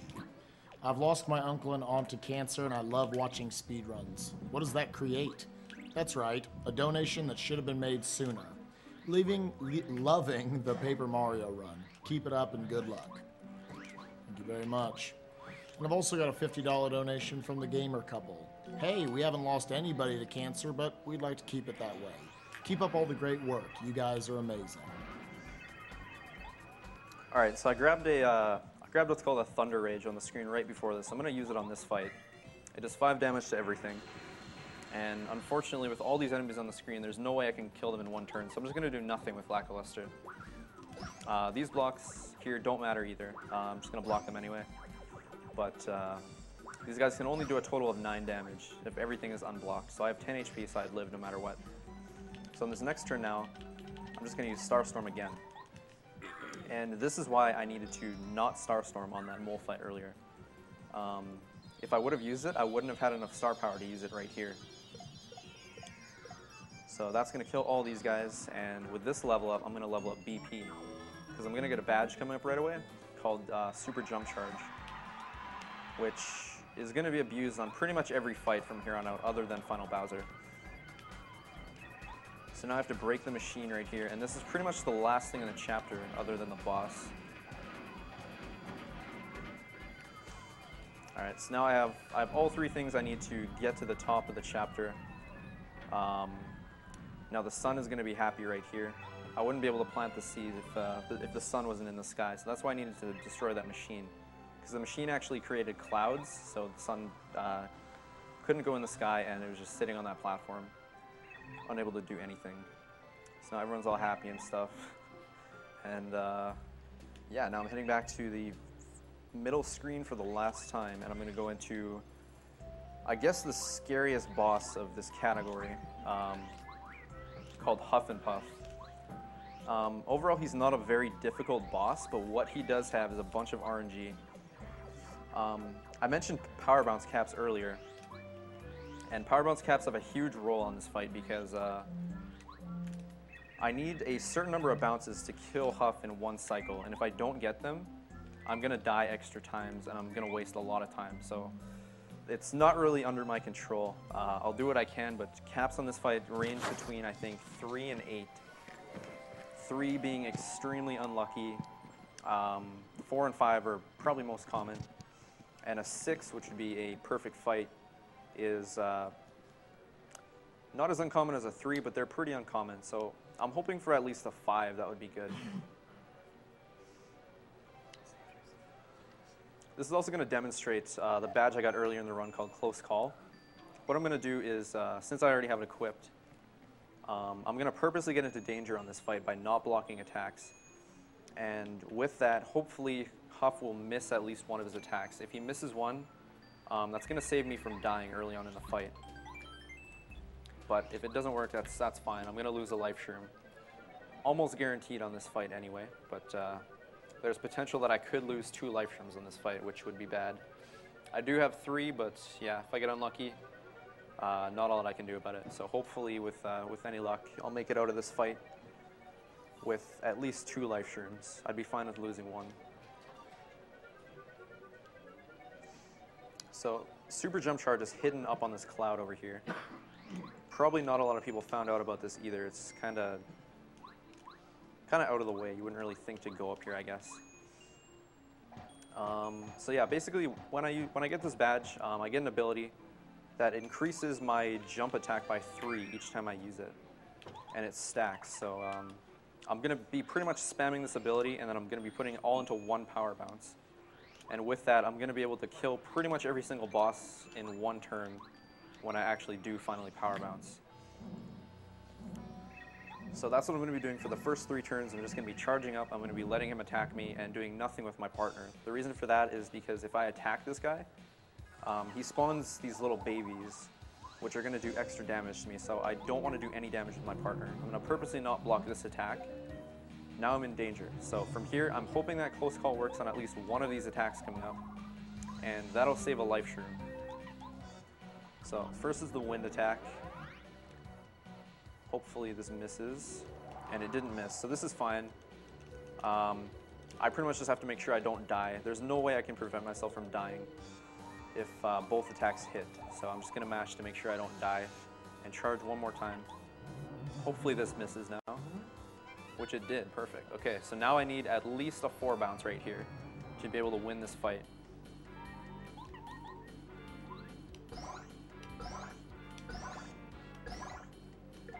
Alright, I got a 5, that's pretty good. So that's, I guess, like the second best case scenario. I'm going to be able to kill him on the next turn, I believe. But as you can see, now that I hit him, he has these babies out.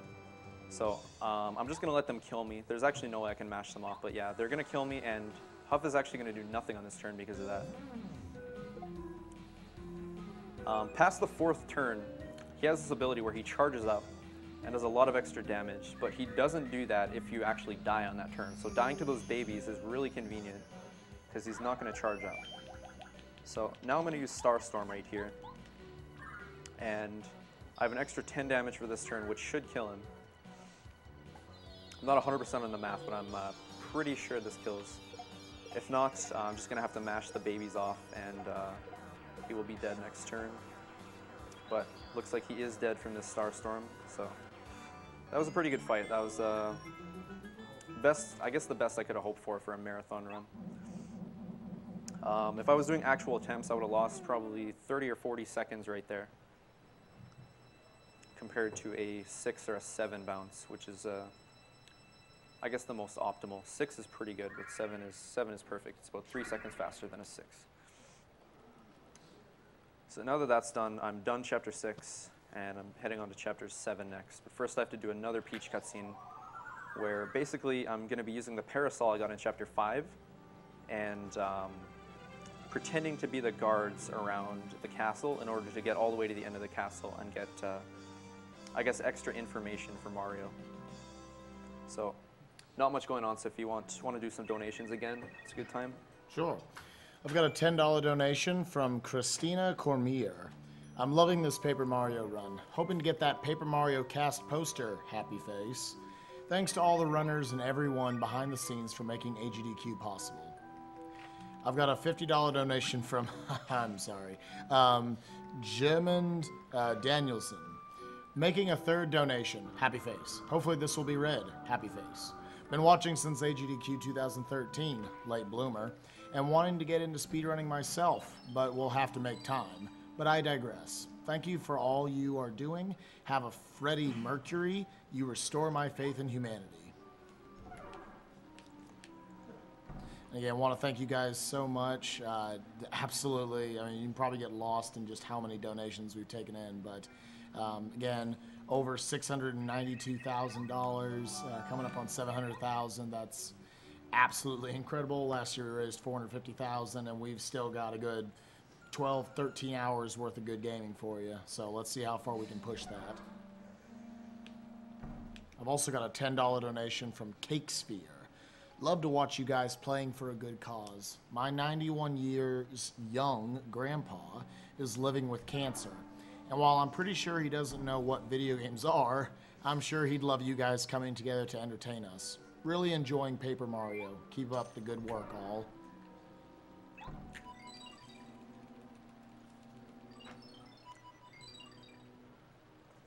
Alright, so I got through the first half of this cutscene, and earlier the guard wanted this clubber to come because he's supposed to be doing guard duty or something. So he is sleeping outside, sleeping on the job, so I went out and now I'm pretending to be this clubber, so that's going to let me get further into the castle and get some information.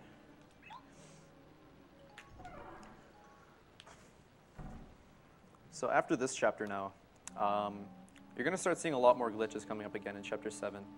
There are a few there, and then there's quite a few clips in Chapter 8 as well. Chapter 6 is pretty stale in that regard. It's because, like I was saying before, it's very linear, and there's no real way to break it because of the triggers involved. But yeah, you'll be seeing some crazy stuff coming up.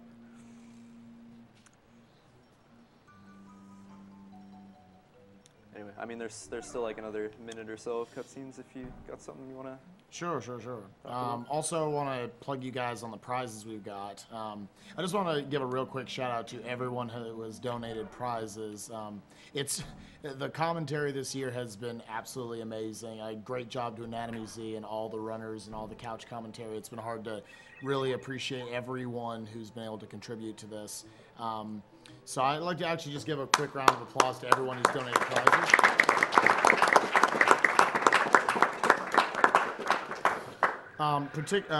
For the length of this game, which you got about another, hour 20 left in this run, probably? What's my time at, by the way? You're at 1... What's that? 1:25. All right.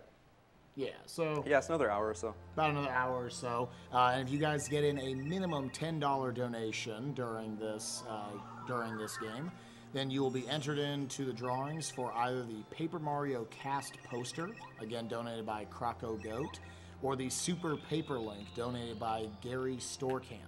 And you can see pictures of all of those, I think all of them, if you go to our website, speeddemosarchive.com, and check the ticker at the top of the screen. Okay, so now I need to go to Chapter 7. So the only way to do that, I believe I mentioned it before, but I need to talk to Merlin right now. Otherwise, that blue door in the sewers, it's not going to open. So I need to go through this really short cutscene, and this guy basically wants me to come to his town and stuff and save him, but I'm not even going to see him from here on out. going to be skipping him completely. So now I'm heading back to the sewers, and I'm going to go to Chapter 7. Same way, through the blue house. And I'm going to be using those blocks that I hit just a little while ago in order to get to that blue door. And since I talked to Merlin, it is now unlocked.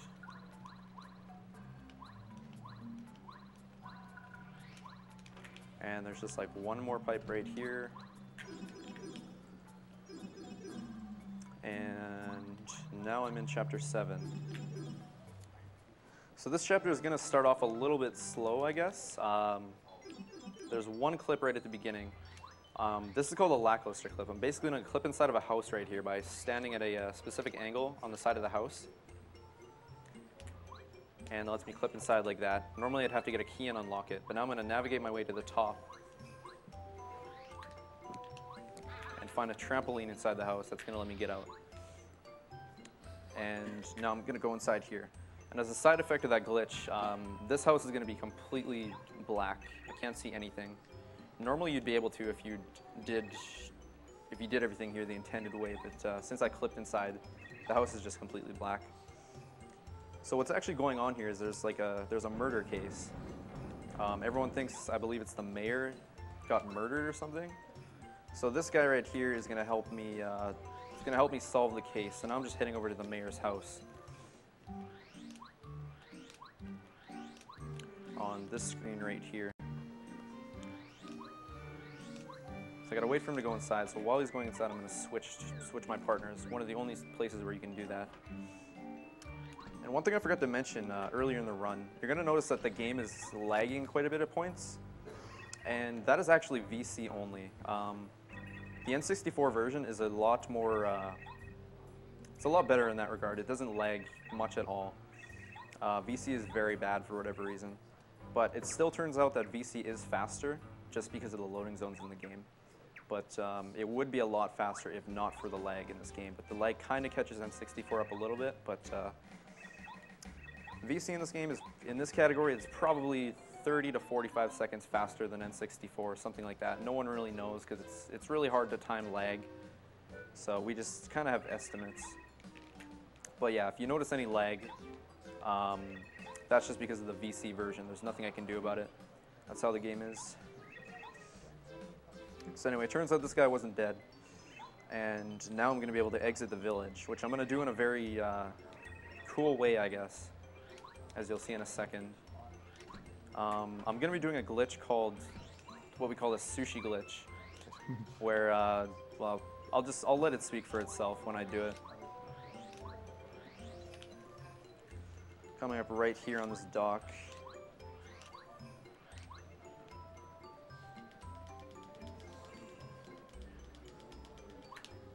All right. So now I'm swimming on land, and this is going to allow me to skip a lot of stuff in this chapter. First, I need to fight Junior Troopa again.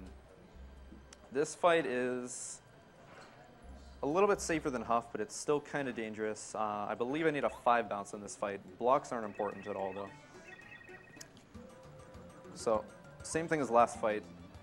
I'm just going to start by charging up.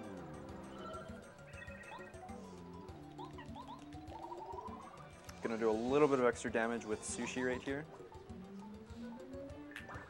And one thing that's very important, with the Sushi glitch activated, I can't switch my partner, otherwise the glitch will deactivate, which I'm going to be using later on.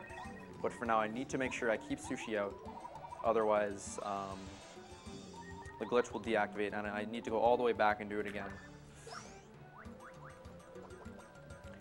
So dying right here is fine. This is part of the route, but I actually got a close call, which is good. It's going to save my life stream for now, so probably going to get hit on this turn again. So I'm going to die right here, probably, and it's completely fine. It's part of the route. Wow. All right. That RNG. So, Bit of a luck. 1, 2, 3, 4, 5, and he's dead. All right, so that was, I guess that is a perfect fight right there. I've never gotten that before, but yeah, I got super lucky.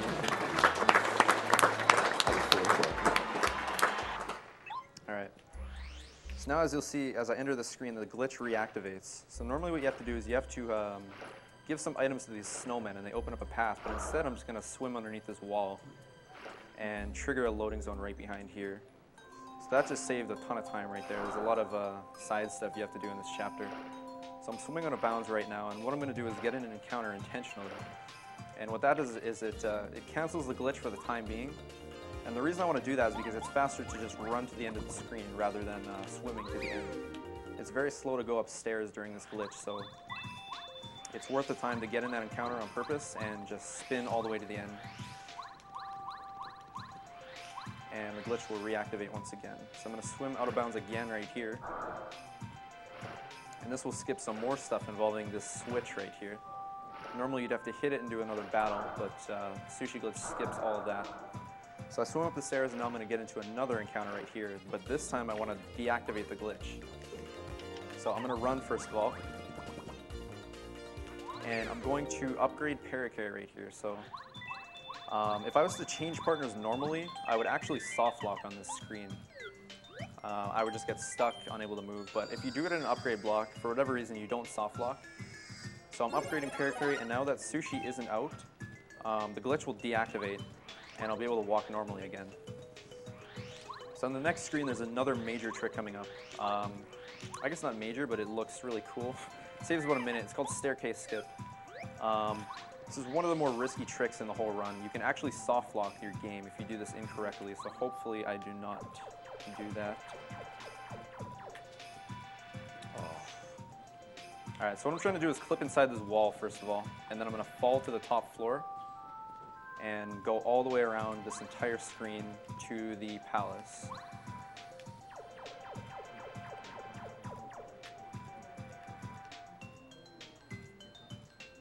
Alright, so I got to the top. Now I need to land on the edge of the world again right here. Which I did, and that gets me up here. Now I need to get the Mega Jump badge before I go any further. So I'm going to fall down here, and what? What? Alright, so that's new, I guess. But, yeah, so I guess I have to do that again. I somehow triggered that loading zone while I was falling, so I got to do everything again. Wow, that was... seeing a lot of crazy stuff this run.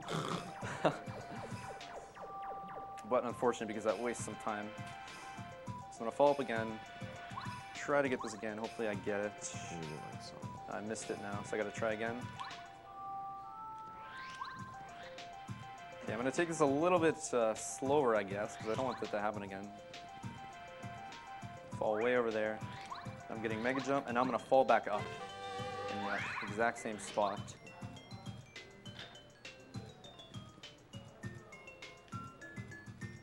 That should be fine. Yeah, now I'm on the top floor again. And now I can enter the palace. So the palace is kind of like Chapter 6. It's pretty straightforward. You need a lot of keys to get through this chapter, and there's no real way to skip them. So, unfortunately, like Chapter 6, I have to do everything in order for the most part. Get all these keys, kill pretty much every fight, and yeah. Get to the end. There's one small trick inside here, a little time saver that I'll be able to do. Other than that, not much. So I got the first key, and now I need to raise the floor right here. Pretty much, I guess the gimmick with this dungeon is what you do on one side of the dungeon mirrors the other side. So if anything I do, like breaking the floor or something like that, if I do it on one side, it'll also do it on the other. The only exception is this right here, blowing up the wall. For whatever reason, it doesn't blow up the other side. So I need to do that myself. And there's a fight right here with some duplighosts. So what I'm going to do is I'm going to jump on them first. Just one jump. I'm going to miss the action command on purpose. And that's just kind of a safety precaution right there. They have 15 HP. So now that guy has 6 HP left, so I can kill him with one more power bomb. Something that's interesting about these guys, though, is that if they transform like this guy did, you can actually just kill them instantly with Power Bomb. So even though I did less damage to that back guy, you'll see he just explodes, even though I didn't do enough damage to kill him normally. There's going to be another fight in Chapter 8 where I'm going to be doing pretty much the same thing. But I'm not going to be attacking with Mario on the first turn, and I'm going to be hoping that some of them transform. Alright, so this is what I was talking about earlier, about everything being mirrored. So there's this stuff on the ground right here that I need to break. So I broke it, and now I'm just going to head back to the other side. And now that I did that, there's going to be a hole over there. It's going to let me drop down, and that is where the next key is going to be located. So I'm going to be doing stuff similar to that throughout the whole dungeon, I guess, including fights that are going to remove stuff later. So now, as you can see, there's a hole where the X was before, and I can go inside here. Now there's another little mini game right here. I have to find the correct bombette, which is always the second one from the right. So I just have to hit all the other ones with a hammer, and then I can go further. If I try to run away or something, they'll actually grab me, so I have to do this. However, with the other one coming up, it's going to be something similar with Cooper, and there's a trick I can actually do to skip them, so you'll see that in about 5 minutes or so. Alright, so now that's done, and now I can go in here, and this is going to be the next key to get further. Alright, so I'm going to go all the way back to that main room again, and I'm going to lower the floor this time, because the other key is on the bottom floor. I think it's the bottom anyway. Pretty sure I went up, but yeah. Yep, lowering the floor, so. Going this way now, and now there's going to be a few fights. Most of which are pretty easy. As you can see, I already have bombette out, so I'm guessing you can all assume what's coming next. But first I'm going to eat this maple, because I'm going to need the FP for the fights coming up. Okay, so these fights get, I guess, progressively harder, supposed to anyway. So this first fight is one Clubba and one Magic Koopa. So an interesting thing about this fight is that if I just kill the Clubba by himself,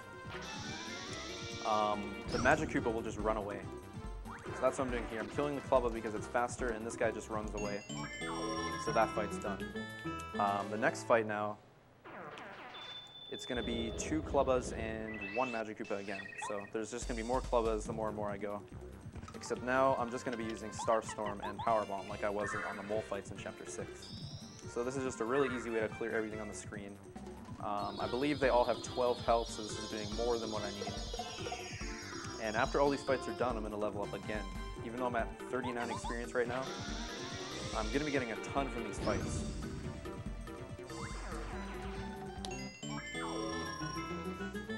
Alright, yeah, so I'm at 68 right now. Last one's going to give me about 40 or something. And same thing here, just Star Storm and Power Bomb.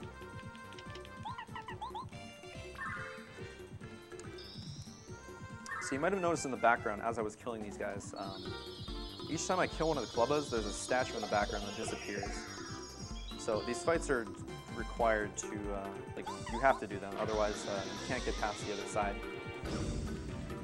And you'll be able to see that on the last one here if you didn't notice that. But anyway, this is where the route gets a little bit crazy compared to all cards. If you saw that at SGDQ, you'll notice that Pi never leveled up HP because he didn't need to, but however, in any percent, considering we get very few items in this category, and it's pretty tough to stay alive on some of the fights, we actually level up HP twice throughout the route. So my first level up is going to be right there because I need the HP for Crystal King, which is the next boss. So there's a door right there, which means there's a hole right here. And I'm going to get this badge called Triple Dip, which is going to be very useful on Final Bowser. So I'm just going to drop Bombette here, go around to the other side, and progress further. Alright, got around that guy just fine. And now this is where the trick of the palace is. This is called Cooper Skip. Like I was saying before, it's pretty much the same thing as the Bombette thing. I gotta find the real Cooper, so, I mean, pretty tough, but, I mean, I'm just gonna skip this instead. It saves about 15 seconds if I get it first try, but it's pretty precise, so I have a very weird setup I do.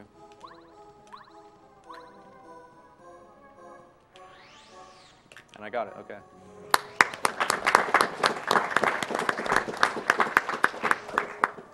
So that trick, there's like, I think it's like 2 pixels or something that you can actually do it on. The setup I do is very weird, but it works, so. Anyway, now I'm going to the other side, and this is gonna be the same thing as before. I'm gonna push a statue in this room, And what that's going to do is it's going to open up a hole on the other side again, which I need for a key. So I'm getting that gem and jelly right there, which I need for the Crystal King fight coming up. And I push that block out of the way without falling, which is good. Saves some time. And I open up that hole when I pushed it, meaning the other side now has a hole as well.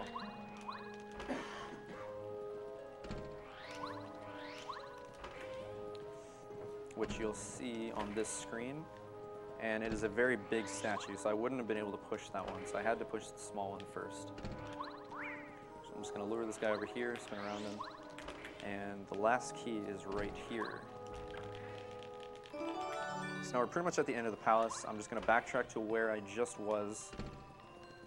And there's a small puzzle I need to solve. And then it's going to be the end. And I'm going to fight Crystal King, who is actually probably the easiest boss fight in this category. He's going to do 9 attacks throughout the fight. I need to block 4 of them. If I block 4, I'll live. If I block any more than 4, it doesn't matter. But if I block less than 4, I will die and use the life shroom. But since I got super lucky earlier in the run, that's not going to be a huge deal. However, I do need at least a 4 bounce on this fight. If I don't get a 4 bounce, there's a chance that he can actually heal himself. So I'm going to be saving before this fight in the off chance that that does happen, which it can because a 3 cap for him does exist as well. And yeah, hopefully with any luck, I should be fine on this fight. So, puzzle right there. I just have to make them face the correct direction and push them all into the switches. And the stairs lower right here. Just going to save right here. And now I am on the Crystal King fight. So this guy, I believe, has 70 HP, but it doesn't matter that much because, again, I'm just going to charge the entire fight and kill him in 1 turn. So the only thing I'm really worried about are the blocks. Just 4 and I'm fine. I'm probably just going to try to block everything just because. But I'm going to use a different ability right here. This ability I'm using right now is called Chill Out. And what this does is it lowers all damage that enemies do by 3. So since Crystal King attacks with these little snow bits or whatever, it's going to lower the attack damage of all of them. Which means that instead of hitting me for 4 each time, they're going to be hitting me for 1. So if I blocked, it would do no damage. And I blocked all 3, which is good. So I need 1 more block for the rest of the fight. And I'm good. But for now, I'm just going to start charging up and do damage with Paracarry when I can. His attack is very fast, as you might have noticed. So I'm going to be using him on every boss fight from here on out. Charging again. And hopefully I'll get at least 1 block right here, and that means I'll live until I have to bounce. Which I did, okay. So now I need to eat this gem and jelly, which I just picked up because I need more FP to charge.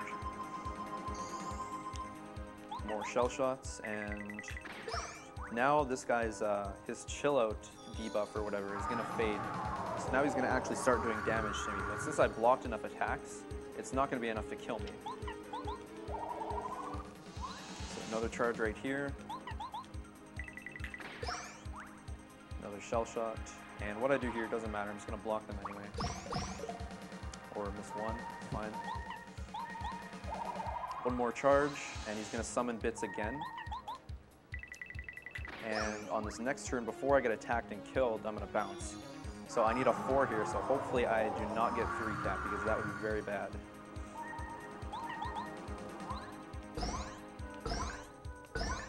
Alright, I got 4, and I'm just gonna stop on that, don't need any more damage. And he's dead, and I get a ton of experience for that. So, like I was saying, pretty easy fight, but you can get very unlucky and get 3 cap. It's actually never happened to me before, but I've seen it happen to other runners of the game. So up until this point, I've had pretty good luck on caps and everything else, like close call as well. This is probably, I guess, better than average luck throughout this run so far, but there are a few fights coming up where I'm going to need more luck. Hopefully I'll get lucky there as well. Anyway, this chapter is done, and there's another cutscene coming up, another Peach scene, which I don't have to do anything in, but it's a good time for donations again. I've got $10 from Yo Chung. Awesome commentary, Nat. Let's get to 700K. Got a $20 donation from Andrew Fojla. I'm sorry. AGDQ is one of my favorite weeks of the year. The runs are great, the couch commentary is fun, even for someone who has rarely attempted a speed run, and all the donating is infectious. Thanks, another great marathon drive. I've got a $10 donation from Tetrahydron. Hello everyone at the AGDQs. You guys are doing amazing things for an amazing cause. Keep up the great work, and I wish anatomyz the best of luck on the run. $50 from Yoshiality. I've been watching as much as I can all week. You guys have fun. You guys have put on an amazing event. Here's hoping for many more great events in the future. Cosmos Wind Waker run. Hype. Got a $10 donation from Spancer. Both my grandfather and my aunt died to cancer. Therefore, I felt obliged to donate at least a little bit while my favorite N64 game is played. Thanks for all those awesome runs so far. A $150 donation from Pyre. I love what everyone's doing. Blindfolded Punch-Out was amazing. Keep up the good work and good luck on Bowser.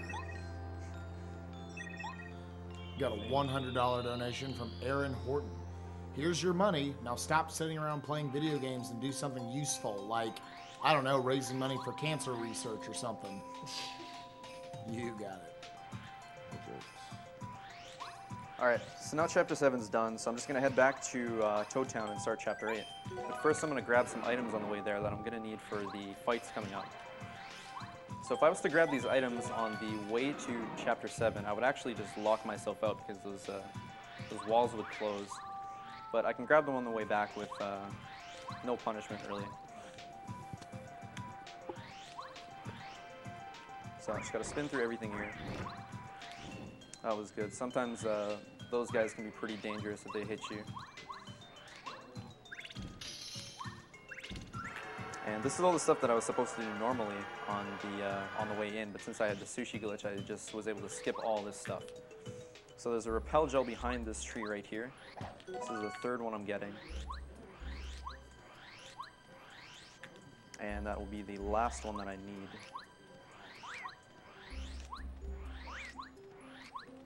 Alright, that was good as well. So just going back the exact same way I came in, going through the Blue House and back to Toad Town. I'm actually going to go back to Shooting Star Summit where I met the Star Spirits originally, and they're going to carry me up to Chapter 8. We've got a $75 donation from Covet. My thanks goes to everyone involved for setting up another excellent GDQ. It was discovered that I have a genetic defect that makes me high risk for cancers, and I am now being screened constantly. Thanks to fundraisers like this, my life is much more secure. Let's continue to smash video games and make more breakthroughs in cancer research. Got a $10 donation from Sonia Davis. Keep up the good work. Paper Mario is amazing. Getting ready for that Cosmo hype. I've got $10 from, Toon Krujper. Dear runners, stop ruining my childhood. But in all seriousness, thanks to everyone for what you are doing. Much love from the Netherlands. Got a $30 donation from Proce Quinnell. Hi everyone. I've been aware of the speedrunning community and its charity work since just after last year's AGDQ, and I'm really enjoying the positive attitude you bring to the otherwise hostile and competitive gaming scene. Thank you for raising money for a good cause and really entertaining me while doing it. Smooch. Okay, so now I'm on my way to Chapter 8. I'm going to do a similar strategy on these enemies right here. Since the screen is so narrow, this is very similar to the strategy I was using on that one screen in Chapter 6, if you remember. Basically, I'm getting them to notice me, and then I'm spinning away quickly so they get confused, and that allows me to just spin straight past them. So while I'm here, I need to buy another shooting star. Normally, I would get it earlier in the run, but since I have an extra repel gel and stuff, I wasn't able to get it because of item problems. So I'm going to get rid of one of my life streams right now. It's the only thing I can get rid of. And buy this shooting star. Did you?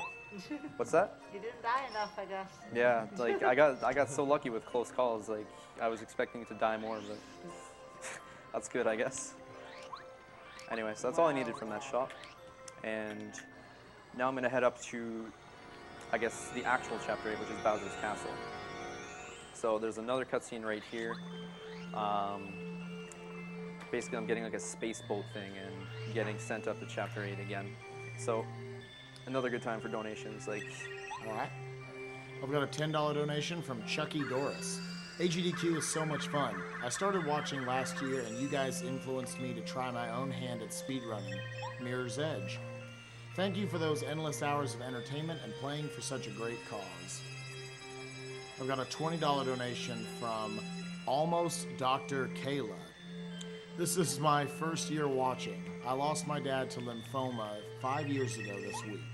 He would have loved everything about this. Down with cancer, up with AGDQ. I've got a $20 donation from Derek Hartley. It's been fun seeing all my precious childhood games being broken and destroyed. Thanks to everyone for putting this together. Thank you, Derek.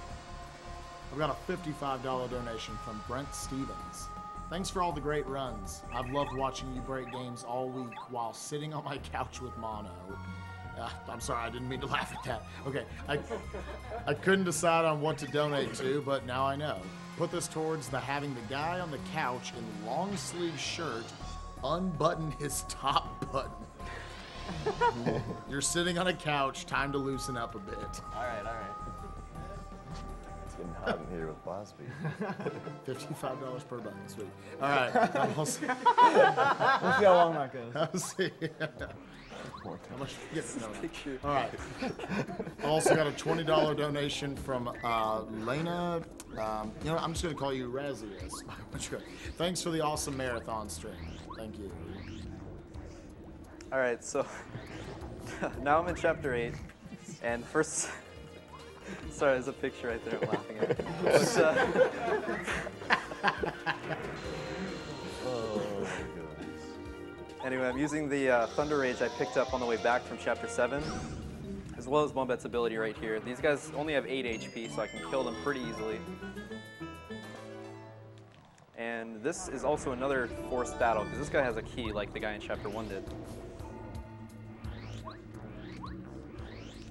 So now I'm going inside, and at the end of this hallway there's going to be a door who I guess asked me if I want to keep going or whatever, something like that, but then he tricks me and makes me fall into a jail. But as you might remember with Bombette, there's always a way out of a jail, so I'll be able to get out of there and make my way back here. And that's where another big trick is coming up. It looks very small, but it's actually pretty big in this chapter. All right, so first thing I'm gonna do is get a life shroom from over here. Gonna need a couple later on, so I'll get that right now. I might actually have to get rid of that because of item space, but we'll see. All right, so I blew up the wall there, and now I'm just gonna go this way and pull out Lackluster. All right, so normally what you have to do in this chapter is you have to pretty much save everybody in the jail. And by doing that, you have to go through the basement of the chapter. But what I'm gonna do instead of doing that is I'm gonna do, I guess, like we don't even have a name for it. I'll just call it a block clip. And I'm gonna be using the Ultra Boots basically to clip through a badge block. And that's gonna allow me to skip the entire basement of this chapter. So like I was saying, this trick looks very small, but the amount of stuff it skips is it's pretty big. Yeah, it's a lot. All right, so the block is right up here, so I just need to get in a specific spot, and I can clip through it like that. Now what I'm gonna do is paracarry over to the side, and there's like an invisible thing there that I can go on, and now I'm back in the front entrance. So that skip right there saved probably like 10 minutes or something. All right, now I'm just going back the way I came, back down this hallway, and now this door is actually gonna let me through for whatever reason. I don't know why he just doesn't drop the floor again, but he does. So I'm going through, and there's gonna be a lot of clips coming up in the next couple of rooms here. They're gonna be all Lackluster clips, which I did with Staircase Skip earlier. they're gonna make these rooms pretty cool, so. All right, so normally what you have to do in these rooms is continually raise and lower the water in order to get the key at the top and then lower the water again to open the door. But what I'm gonna do here is, this is very minor, this saves seconds, but I'm gonna lackluster clip on the edge over here. And what that's gonna allow me to do is that. So now I'm walking on water. So normally you'd have to swim, but doing this is a little bit faster. I'm just gonna clip back in bounds right here. Like that. That lowers the switch, and now I'm on the top floor. So I need to raise the water one more time. I'm gonna blow up this wall right here, and there's another switch on top of this block. And this is another reason why the Ultra Boots are unskippable, because you'd have no way to reach that block if you didn't have them. So I gotta go all the way over to this chain, and this is gonna raise the water all the way to the top floor. So after I get the key here, normally, like I was saying, you'd have to lower the water again all the way to the bottom, but instead I'm gonna do a series of lackluster clips, and you'll see.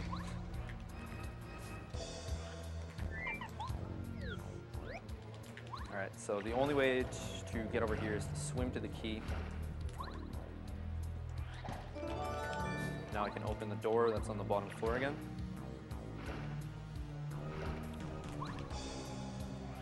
So I'm gonna go in here, and instead of lowering the water,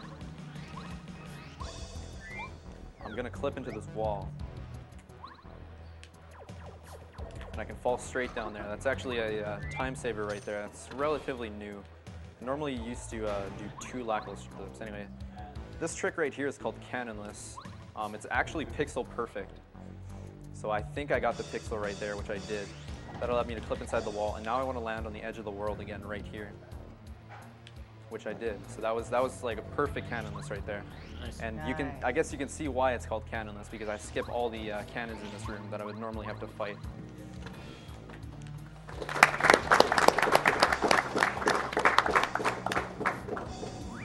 All right, so hopefully this guy right here doesn't hit me. He can actually hit you if you're really unlucky, but yeah, got lucky there. So there's a strat coming up in this room for a hammer bro. This room actually used to be very dangerous, but thanks to a runner named Savvy, he found this strat where you can actually drag this hammer bro away, way over there like that. And by the time he gets back, I should be able to get through the door like that. All right, and that is like actually a major strat, because that guy right there, what we used to do is we used to just go up to the block and start pushing it. So we're invincible while we're pushing the block. But the thing is, that guy, he just turrets hammers at you the whole time. So if you're unlucky, which happens a lot on that guy, he can actually first strike you right out of that pushing animation. And what would happen is you get in an encounter, and since I'm in Chapter 8 at a very low level, the run meter starts out extremely low, and it's impossible to mash it all the way. So if I was to get in an encounter there, I might actually just like die. I've actually lost runs on world record pace to that guy before we actually had a strat for him. All right, so this quiz right here, it's always the same. It's always 1, 1, 2, 1, 1. The order never changes. He's basically asking me specific questions, like how many of the blue Shy Guy, for example. And I can't read Japanese, I just have it memorized. But yeah, it's always 1, 1, 2, 1, 1. So this is gonna take another minute or so. So another good time for donations. We've got a $20 donation from Philip Taylor. Awesome commentary. All right, thank you. We got a $20 donation from a lot of characters not being read, but I will try this. Or I'm just gonna say Zeppelin. Yeah, that's a no. Hello, the French community. Got a $100 donation from Joseph Kerwin. You guys are all great. Heart. A $10 donation from Preston Stutzman.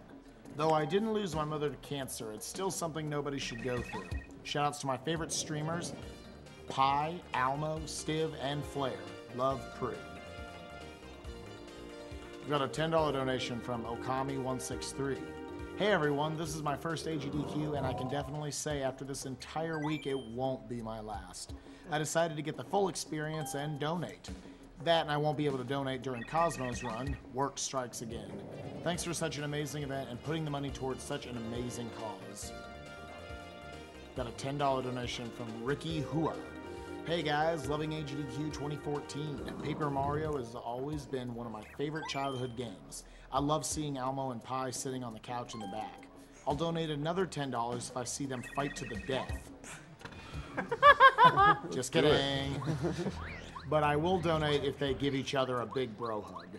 Oh. They were already halfway there. All right, so that quiz is finally done, and what I just grabbed was another gem and jelly. I was right before. My items were actually full, so I tossed away a life shroom. I'm not going to need it for now. But everything else that I have in my inventory, I need for fights coming up. So life shroom is the only thing that I can throw away. I do have one extra with me, but I'm unable to carry 2 at this point. So I have to get one later. So there's another small, not even really a puzzle, but basically I have to go upstairs, get a key, and then go back downstairs. Best way to do that, I guess, is use Cooper on this switch. You can actually use Bombette as well. I prefer using Cooper, but yeah, there's a key right here. And now I have to backtrack into that previous room, and I'm going to go to the bottom floor, and I'll be able to open the door now. This is probably the last scary screen in terms of encounters, because it's a very narrow screen. It's tough to avoid them. So there's a little maze right here, which is also always the same. It's always up, down, down, up, down, up. So I just went up, and now I just need to follow the pattern, and I'll make it all the way through. If I was to do it wrong, it would just throw me all the way back to the beginning, and I'd have to do everything again. But, I mean, yeah, pretty easy to remember. It's very convenient that the stuff like this is it's always the same, like the quizzes and everything like that. Otherwise, we might run into some problems. All right, this is the last screen with enemies on it, so with that, this run is officially encounter-free, I guess. And,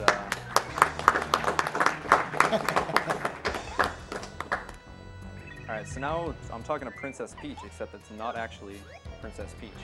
It's actually some Dupligos. So I need to go to the 6th pole right here, turn around, and I saw the Dupligos. So now I have to hit her 3 times.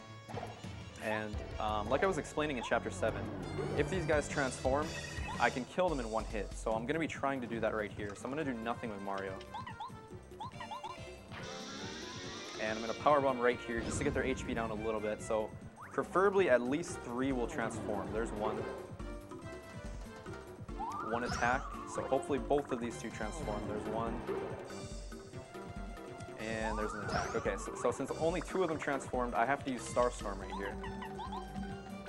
If all of them would have transformed, I would have been able to just powerbomb. If 3 transformed, I would have just jumped on the last one and then powerbombed. So Starstorm, obviously the slowest, but got bad luck, so that's fine. Only wastes a few seconds.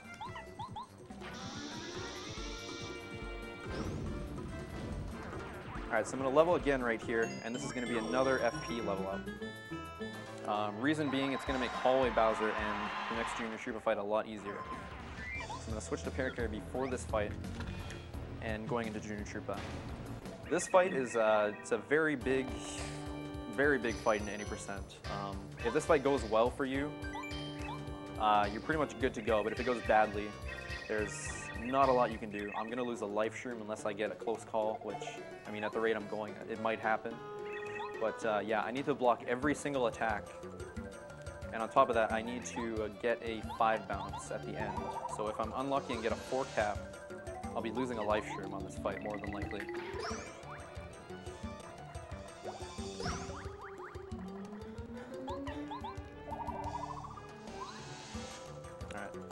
So same strat as always, I'm just charging up and using Shell Shot whenever I can. I got the first 2 blocks, now I'm going to use my last Whack-A-Bump from Chapter 2. It's going to restore my health and FP. Another Shell Shot, and I need 2 more blocks, 1 more charge, and then at least a 5 bounce would be perfect.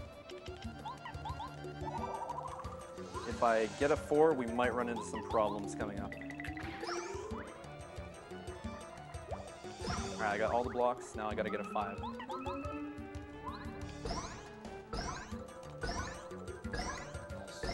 Perfect, 6, that's a perfect fight. All right, that's really good. Very low. So the reason that's so important is it allowed me to hang on to the life stream that I have.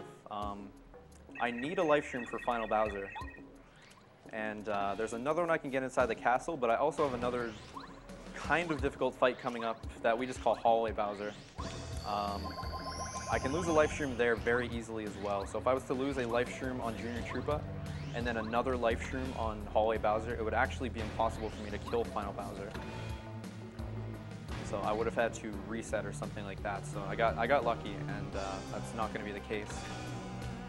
But I'm going to save anyway, just in case something crazy happens. And now I'm going to go into a section of this castle, which is the library. And that's going to have the life shroom, and it's also going to have another badge called Power Rush. And what Power Rush does is it increases my damage by 2 whenever I'm in danger, which is 5 or less HP.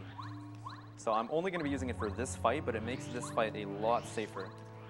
So there's my life shroom, and Power Rush is right here. So I'm just going to equip it over close call right now. Like that. And if I get into danger on this fight, which I should, I'll be able to do a lot more damage than normal. So the thing that's dangerous about Bowser in this game is that his attacks can be hard to block, and his attacks are RNG as well. He has 3 attacks. He has Fire, Claw, and Stomp. Fire does 8 normally, 7 blocked. Claw, I believe, does 6. It also poisons you if you don't block it. It does 5 blocked. And there's Stomp. Stomp does 6, 5 blocked, and if you miss the block, you'll either lose your items, your jump, or your hammer ability for a few turns. So that's going to be very important on these 2 fights. Alright, this first turn, he's giving me Claw. And I got poisoned. That is very bad. Alright. So it's not a huge deal, but I'm hoping he gives me Claw or Stomp on the next turn. If he gives me Fire, I'm going to die, which isn't the end of the world because I do have a life shroom. But I would like to hang on to it. Alright, so this fight is always the same as well. He's going to star out on this turn, and I'm going to remove it and do a little bit more damage.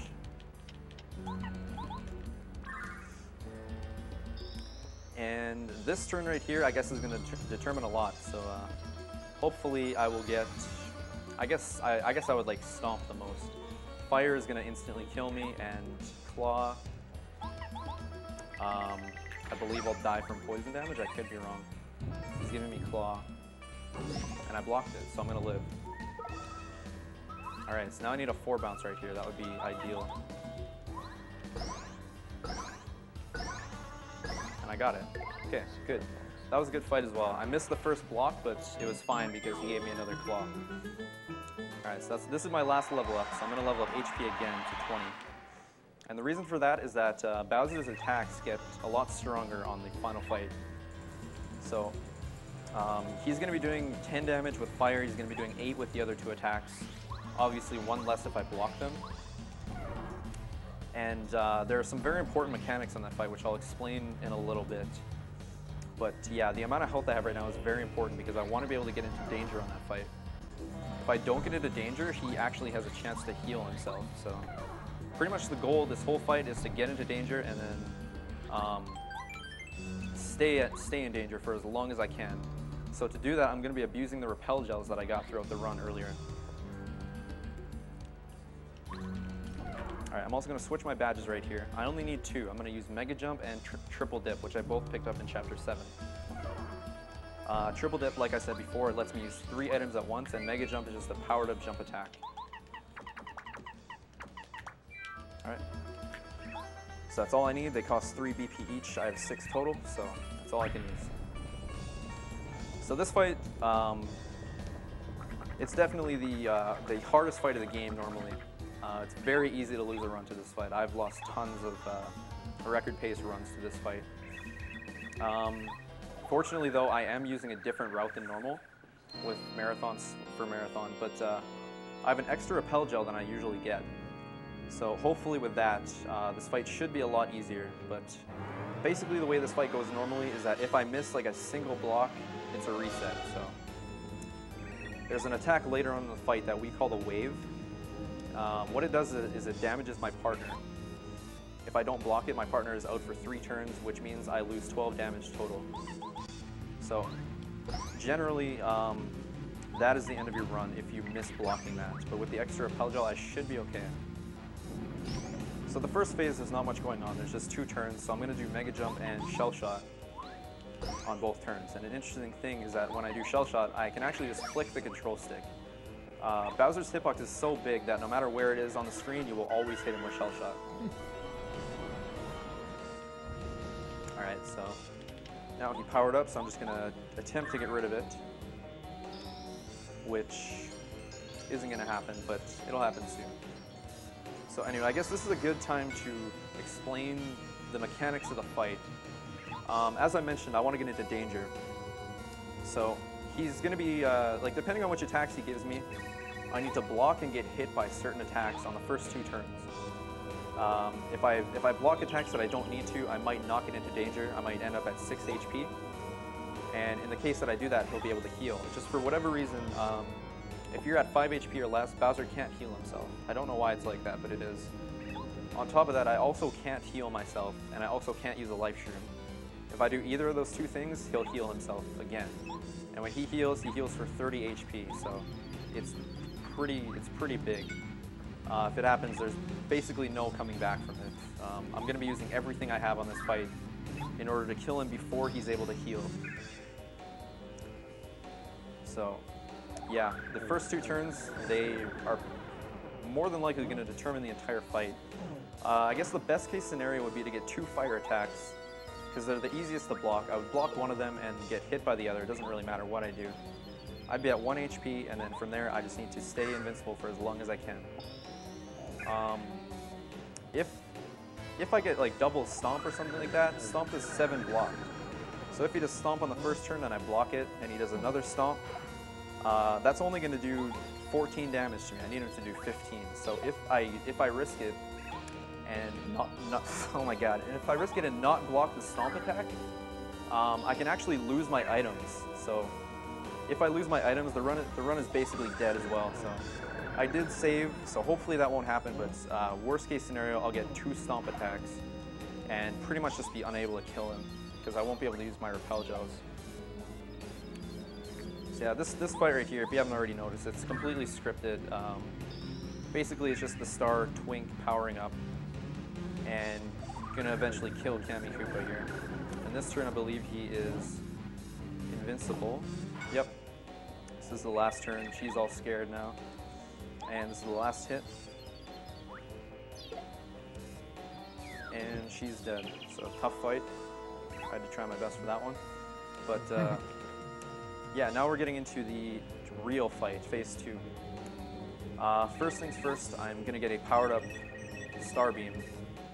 If you notice on the first fight, the star beam didn't work. So this time, the star Twink, now that he's stronger, he's gonna help out with the star beam, and now I can actually remove it from Bowser. So this cutscene right here is one of the spots where VC actually loses a lot of time. You'll notice that it's like pretty slow. It's actually going like half speed compared to what it's supposed to be going. But again, that's just VC. If you compared this cutscene with N64, you'd be pretty surprised at how fast the N64 one goes. So yeah, super laggy right here. And scariest fight. Here we go. Let's go with that. Alright, so first things first, I gotta remove his beam, which I'm gonna do right here. And then after this, I'm gonna shell shot. So this is where his attacks come into play. I need him to give me 2 attacks that are gonna get me into danger, and preferably aren't hard to block, like Claw. Claw, I'd say, is the hardest to block. Fire and Stomp are both pretty easy. Alright, let's see what he wants to do. This is Stomp. And I blocked it. Okay, so now the next attack is pretty important. Like I was mentioning, if he gives me Stomp again, that is pretty much the worst possible luck I can get. I'm gonna have to purposely not block it in order to get into danger, and there's a 1 in 3 chance that I'll lose my items. So hopefully I get Claw or Fire right here, and I'll get into danger and not lose my items or anything. So I got Fire, which is perfect. So now, as you can see, I'm at 4 HP or danger. So now what I'm going to do is start abusing my repel gels. And I'm going to be doing this for the rest of the fight. So I'm going to be using those shooting stars I got earlier along with my repel gels to deal some extra damage here. So I'm pretty much on a time limit at this point for how long I can stay alive with all my repel gels. Alright, one more shell shot right here. Now Bowser can do some stuff to determine how the fight goes again. Like right here, he's using his star beam again. It's a turn 3 beam. He can do it on turns 3, 4, 5, 6, and 7. 3, 4, and 5 are most common, but anyway, I'm gonna get rid of it again. I'm lucky because I still have my repel gel on. Sometimes if he does it on turn 4, I would actually have to repel gel and then do nothing with my partner because I wouldn't be able to do any damage. So I was kind of lucky that it was a turn 3, but he might be able to star beam again in the fight. Alright, let's see what he wants to do. So this is the wave attack. And I got hit by it. So that right there is the attack that I was talking about, where in normal runs, that would pretty much be the end of my run. But fortunately, since I have extra repel gels, I'm going to be able to live a lot longer. So even though my partner is out and I'm losing 12 damage, I should still be okay. So what I did there is use another repel gel and refill my FP and use my last attack to do a shooting star again. Alright, so he stomped. Now from here I'm at the point where I'm just going to start spamming Mega Jump and Shell Shock in every single turn until my FP runs out, and then I'm going to have to start using Star Storm. So another one right, no, this is a repel gel actually. Should I triple? No, I'm just going to repel gel right here. I could have triple dipped for extra 6 damage, but I'm just going to repel gel by itself. And he's using beam again, so this is the second time he's used beam in the fight. But again, I have repel gel on right now, so I can get rid of it. And I'll be able to do some extra damage with my partner again next turn. One thing I'm worried about is if he does wave again and I don't block it, I'm going to lose another 12 damage. So I'm hoping either I block it or he doesn't do it again. I should be fine no matter what, but yeah, best case scenario, he just doesn't use wave again. There's wave. Oh man, alright, I missed both, so that's kind of bad. Alright, so I Mega Jump him right here, and I have one more turn left basically. So I'm dying right here. And hopefully he only has 8 HP left. That's all I can do. If this does not kill him, he is going to heal. There's a very high chance he will heal, so hopefully this will kill.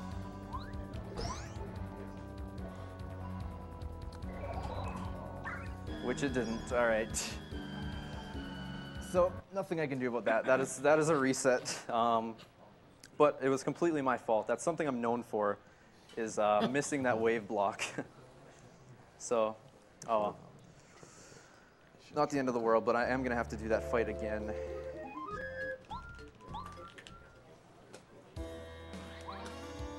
So that's pretty much like the worst thing that could have possibly happened there. Like I was saying, he beamed twice and he used wave twice, which is extremely rare, but I guess I got so lucky earlier in the run that I deserved some bad luck.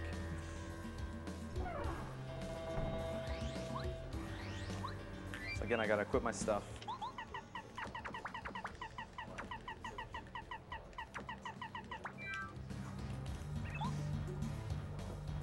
All right, I gotta do everything again. So if you got donations, good time again. Sure. Certainly have plenty of those. I want to once again thank you guys for sending so much in. We've crossed over $695,000 now.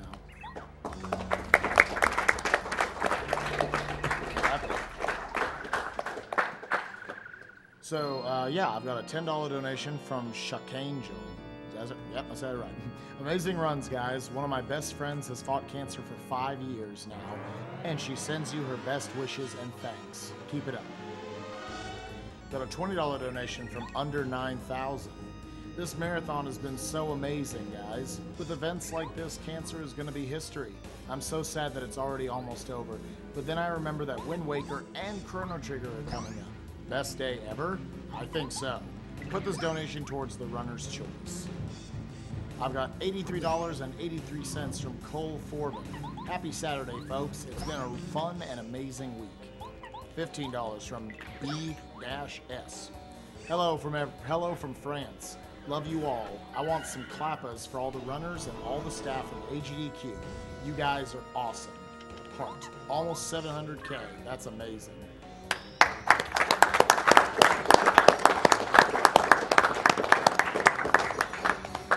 I've got a $50 donation from Daniel Gonzalez. Never seen speedruns before, but watching these has been great. Recently, my cousin was diagnosed with leukemia, and he has so far been able to beat it. So happy to see events like this raising so much money for the cause. I've got a $5 donation from Sefi Woot. This is for Blue Glass to stand up, take his glasses off, point at the camera, and say, "This is for you, baby."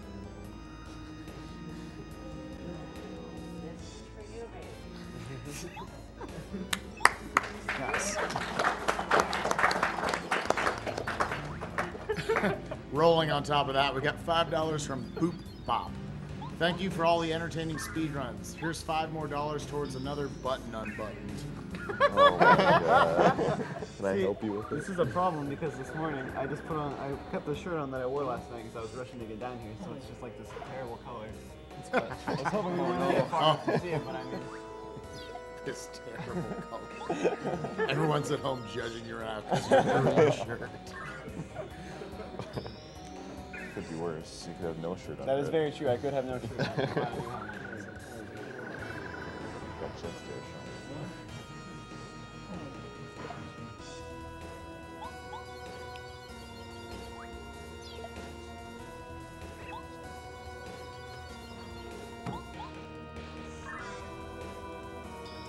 All right, so hopefully this time around, things will be a little bit different. So yeah, that last wave was definitely all my fault. I missed both of those wave blocks, which is very bad. And on top of that, I think I made a bad decision on one of the later turns when I just used a repel gel and didn't use a shooting star. I think I should have used that right there and I would have been fine, but I thought it was gonna be okay. So, my fault, but what can I do, I guess? I've also got a $100 donation from CJ Ferg 691. Hey guys, I love the work you guys are doing. My mom was just recently diagnosed with thyroid cancer, and seeing you guys run my favorite games for such a great cause really gives me a lot of hope for her recovery. I'm working on my Paper Mario run. Watch out, Anatomy Z. Haha. We got a $20 donation from Darno C. Keep up the good work, guys. Really enjoying the stream, even though my girlfriend isn't as happy about me watching you guys all day. By the way, Blue Glass is awesome. We've got a $20 donation from Jack D. Someone very dear to me lost their mother at a young age to cancer. Continue the good work, kicking cancer in the teeth, so that no child will have to grow up without such an important part of their life. We've got a $200 donation from Adam Yakarin. I'd just like to thank you guys for the extremely... this music in the background is so holy crap. I'd just like to thank you guys for the extremely unproductive work week, and probably the next one too while I look at archived runs. $20 from Josh Ray Person. So sad it's soon over. This past week has been amazing. Had to donate something. It's not much, but it's something. Keep up the good work. Greetings from Malmo, Sweden. Okay. Sorry, go ahead. Do you want to read one more? $100 from Peter Collingwood. From Peter and Debbie Collingwood, well done everyone. ESP Ken, aka your name here. Okay, so again, same thing as last fight. I just removed his beam, and on that turn right there, I blocked Claw, which is very good. That attack is pretty scary normally, so it's good that I blocked it. Now I need either Claw or Fire again. Same thing as last fight. If I get that, I will be in danger. If I get Stomp, it is very unlucky. So I got Fire again, which is good. So same thing again now. Just gonna use my Repel Gels to stay invincible. And this time, hopefully I won't choke and actually block the wave, but we'll see. All right, some more damage with my Shooting Stars right now. And let's see what he wants to do. He used his beam on this turn last fight, so it might be different. Yeah, he's using Fire now, okay. So instead I'm going to switch to Paracarry right now and get rid of some more FP. And then Triple Dip now and refill all my FP again. top of doing more damage with my shooting stars. Alright, so he's probably going to beam on either this turn or the next one. This one is the most common, but we'll see what happens, I guess. So if he does it on this turn, that's probably the worst thing, but he's attacking again, so that's good. So I have to Repel Gel, and I can Shell Shot again right here. So now this turn he will probably beam. Alright, there it is. So now I can remove it, since I already have my Repel on. And now I'm worried about the wave attack again. Since he's doing such a late pattern this time, it might be okay if I miss the block again. But hopefully I just block it and the fight will be over a lot quicker.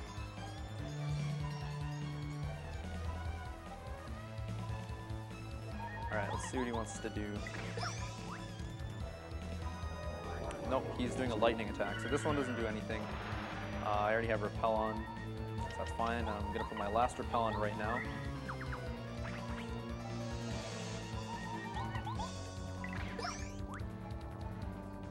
And now this is Wave. Alright, that time I blocked it. So that's going to be the end of the fight now for sure. So it should have happened the first time. He should be dead right here actually. Nope, one more turn. 4 health, yeah. Alright, but either way, normally in any percent, what you do is you actually die every fight, but since I have that extra Repel Gel, that's not even going to happen. So I'm just going to kill him right now, which is faster than normal, I guess, but the strats I had to use are a lot slower to get the extra Repel Gel. And should be dead right here. Yep, he's dead. Alright. No, it's not time yet.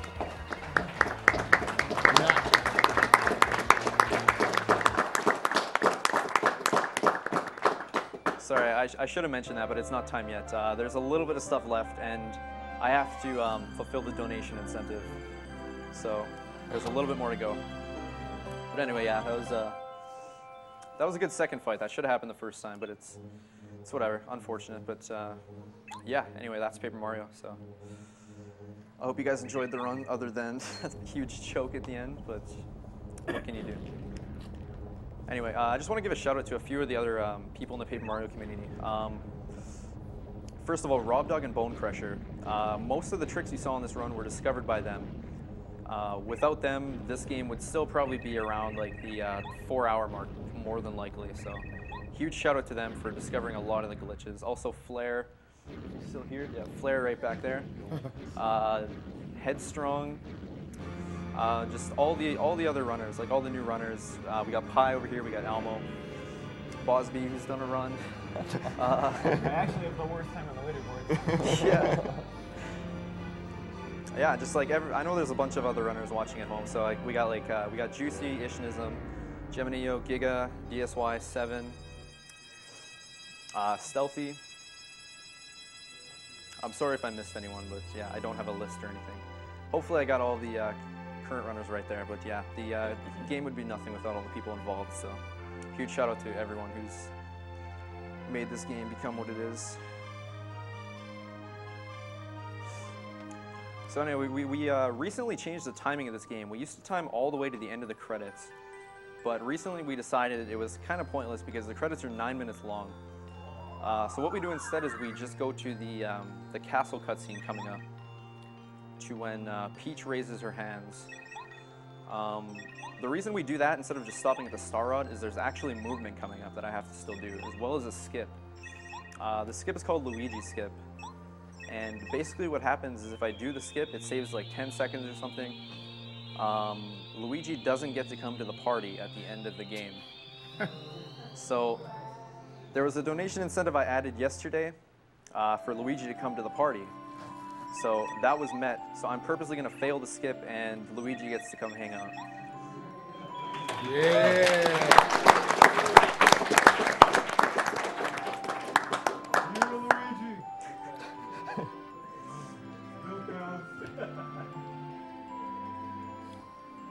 All right, so there's like there's a couple more minutes of cutscenes coming up. So if you have more donations, another good time. We got a $10 donation from Yannick Jagel. I've been watching for all the week. I lost my grandfather to lung cancer when I was very young, so I hope this helps. Keep it up. The end goal's near. Got a $20 donation from Suki Kaji. So hyped for the finale runs tonight. You guys are amazing for doing this for such a great cause. $50 from Yuho. Hello everyone. I've been following AGDQ and other speedrunning marathons since last year, and this is the first time I'm donating. It simply is commendable that you are all using those well-earned skills for a great cause. After hearing many of the donation comments, I find myself lucky to have been spared the ravages of cancer. This money goes to the ones who are less fortunate. Godspeed. $20 from Cam Rosie. Loving watching AGDQ this year. Keep up all the great work. $10 from Jessica Cantlow. This is for all the people touched by cancer. Paper Mario is one of my all-time favorite games. I'm so happy you streamed it for AGDQ. Good luck and thank you everyone. $100 from Sweetie and Cakes. From Sweden, with love, thank you all for a great event. The Punch-Out runs blew us away. Can't wait for the next AGDQ. P.S. Liked the segment of Awful Games Done Quick. $50 from Veray. Keep up the good work, guys. $13.37 from Kai Kubasta. Thanks for the great speedruns. $50 from Mike Lorenzen. Thanks for an amazing marathon. Gimme the Majora's Mask bundle. All right, so I'm pretty much at the end of these cutscenes now, and this is where Luigi skip would happen. It's not even really like a trick. It's very easy to do. All you do is just hold down on your control stick during the next cutscene, and for whatever reason, they give you control of Mario before you're all the way down the pipe. So what that would do is skip the cutscene on the next screen because Luigi doesn't actually make it through the pipe. So usually I'm just instinctively holding down at this point, waiting for the next screen. But instead I'm not even gonna like put my hand on the controller because I need to fail this to meet the incentive. So it's gonna happen right away. Otherwise, you'd have to redo the Bowser fight. Oh, don't do that. Oh, don't do that. All right, so right here, that's what I was saying. If I was doing a run, I'd just be holding down, and I'd go down the pipe early. But instead, I'm letting Luigi come too. Oh. So that was a small cutscene right here, and he gets to come hang out. So now I have to move all the way to the castle, and time is going to come up at the end of this cutscene coming up here. Basically, Peach is going to look like she's praying or something, and then there's 2 more text boxes, and she's going to raise her hands. When she raises her hands, that's time.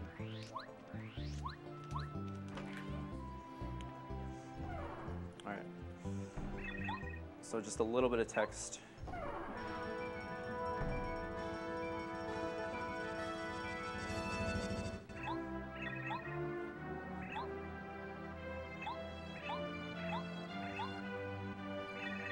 All right, 2 more text boxes, and time.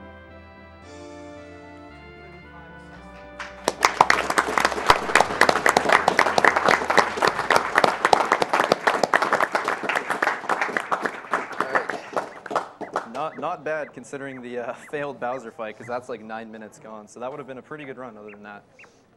But anyway, yeah, that's the end. We don't need to watch the credits. They're 9 minutes long, so. Whoever the next runner is, I think it's Peaches. So you guys can get ready for some SM64 one-handed. It's pretty interesting, so stick around for that. One more thanks for anatomyz for Paper Mario.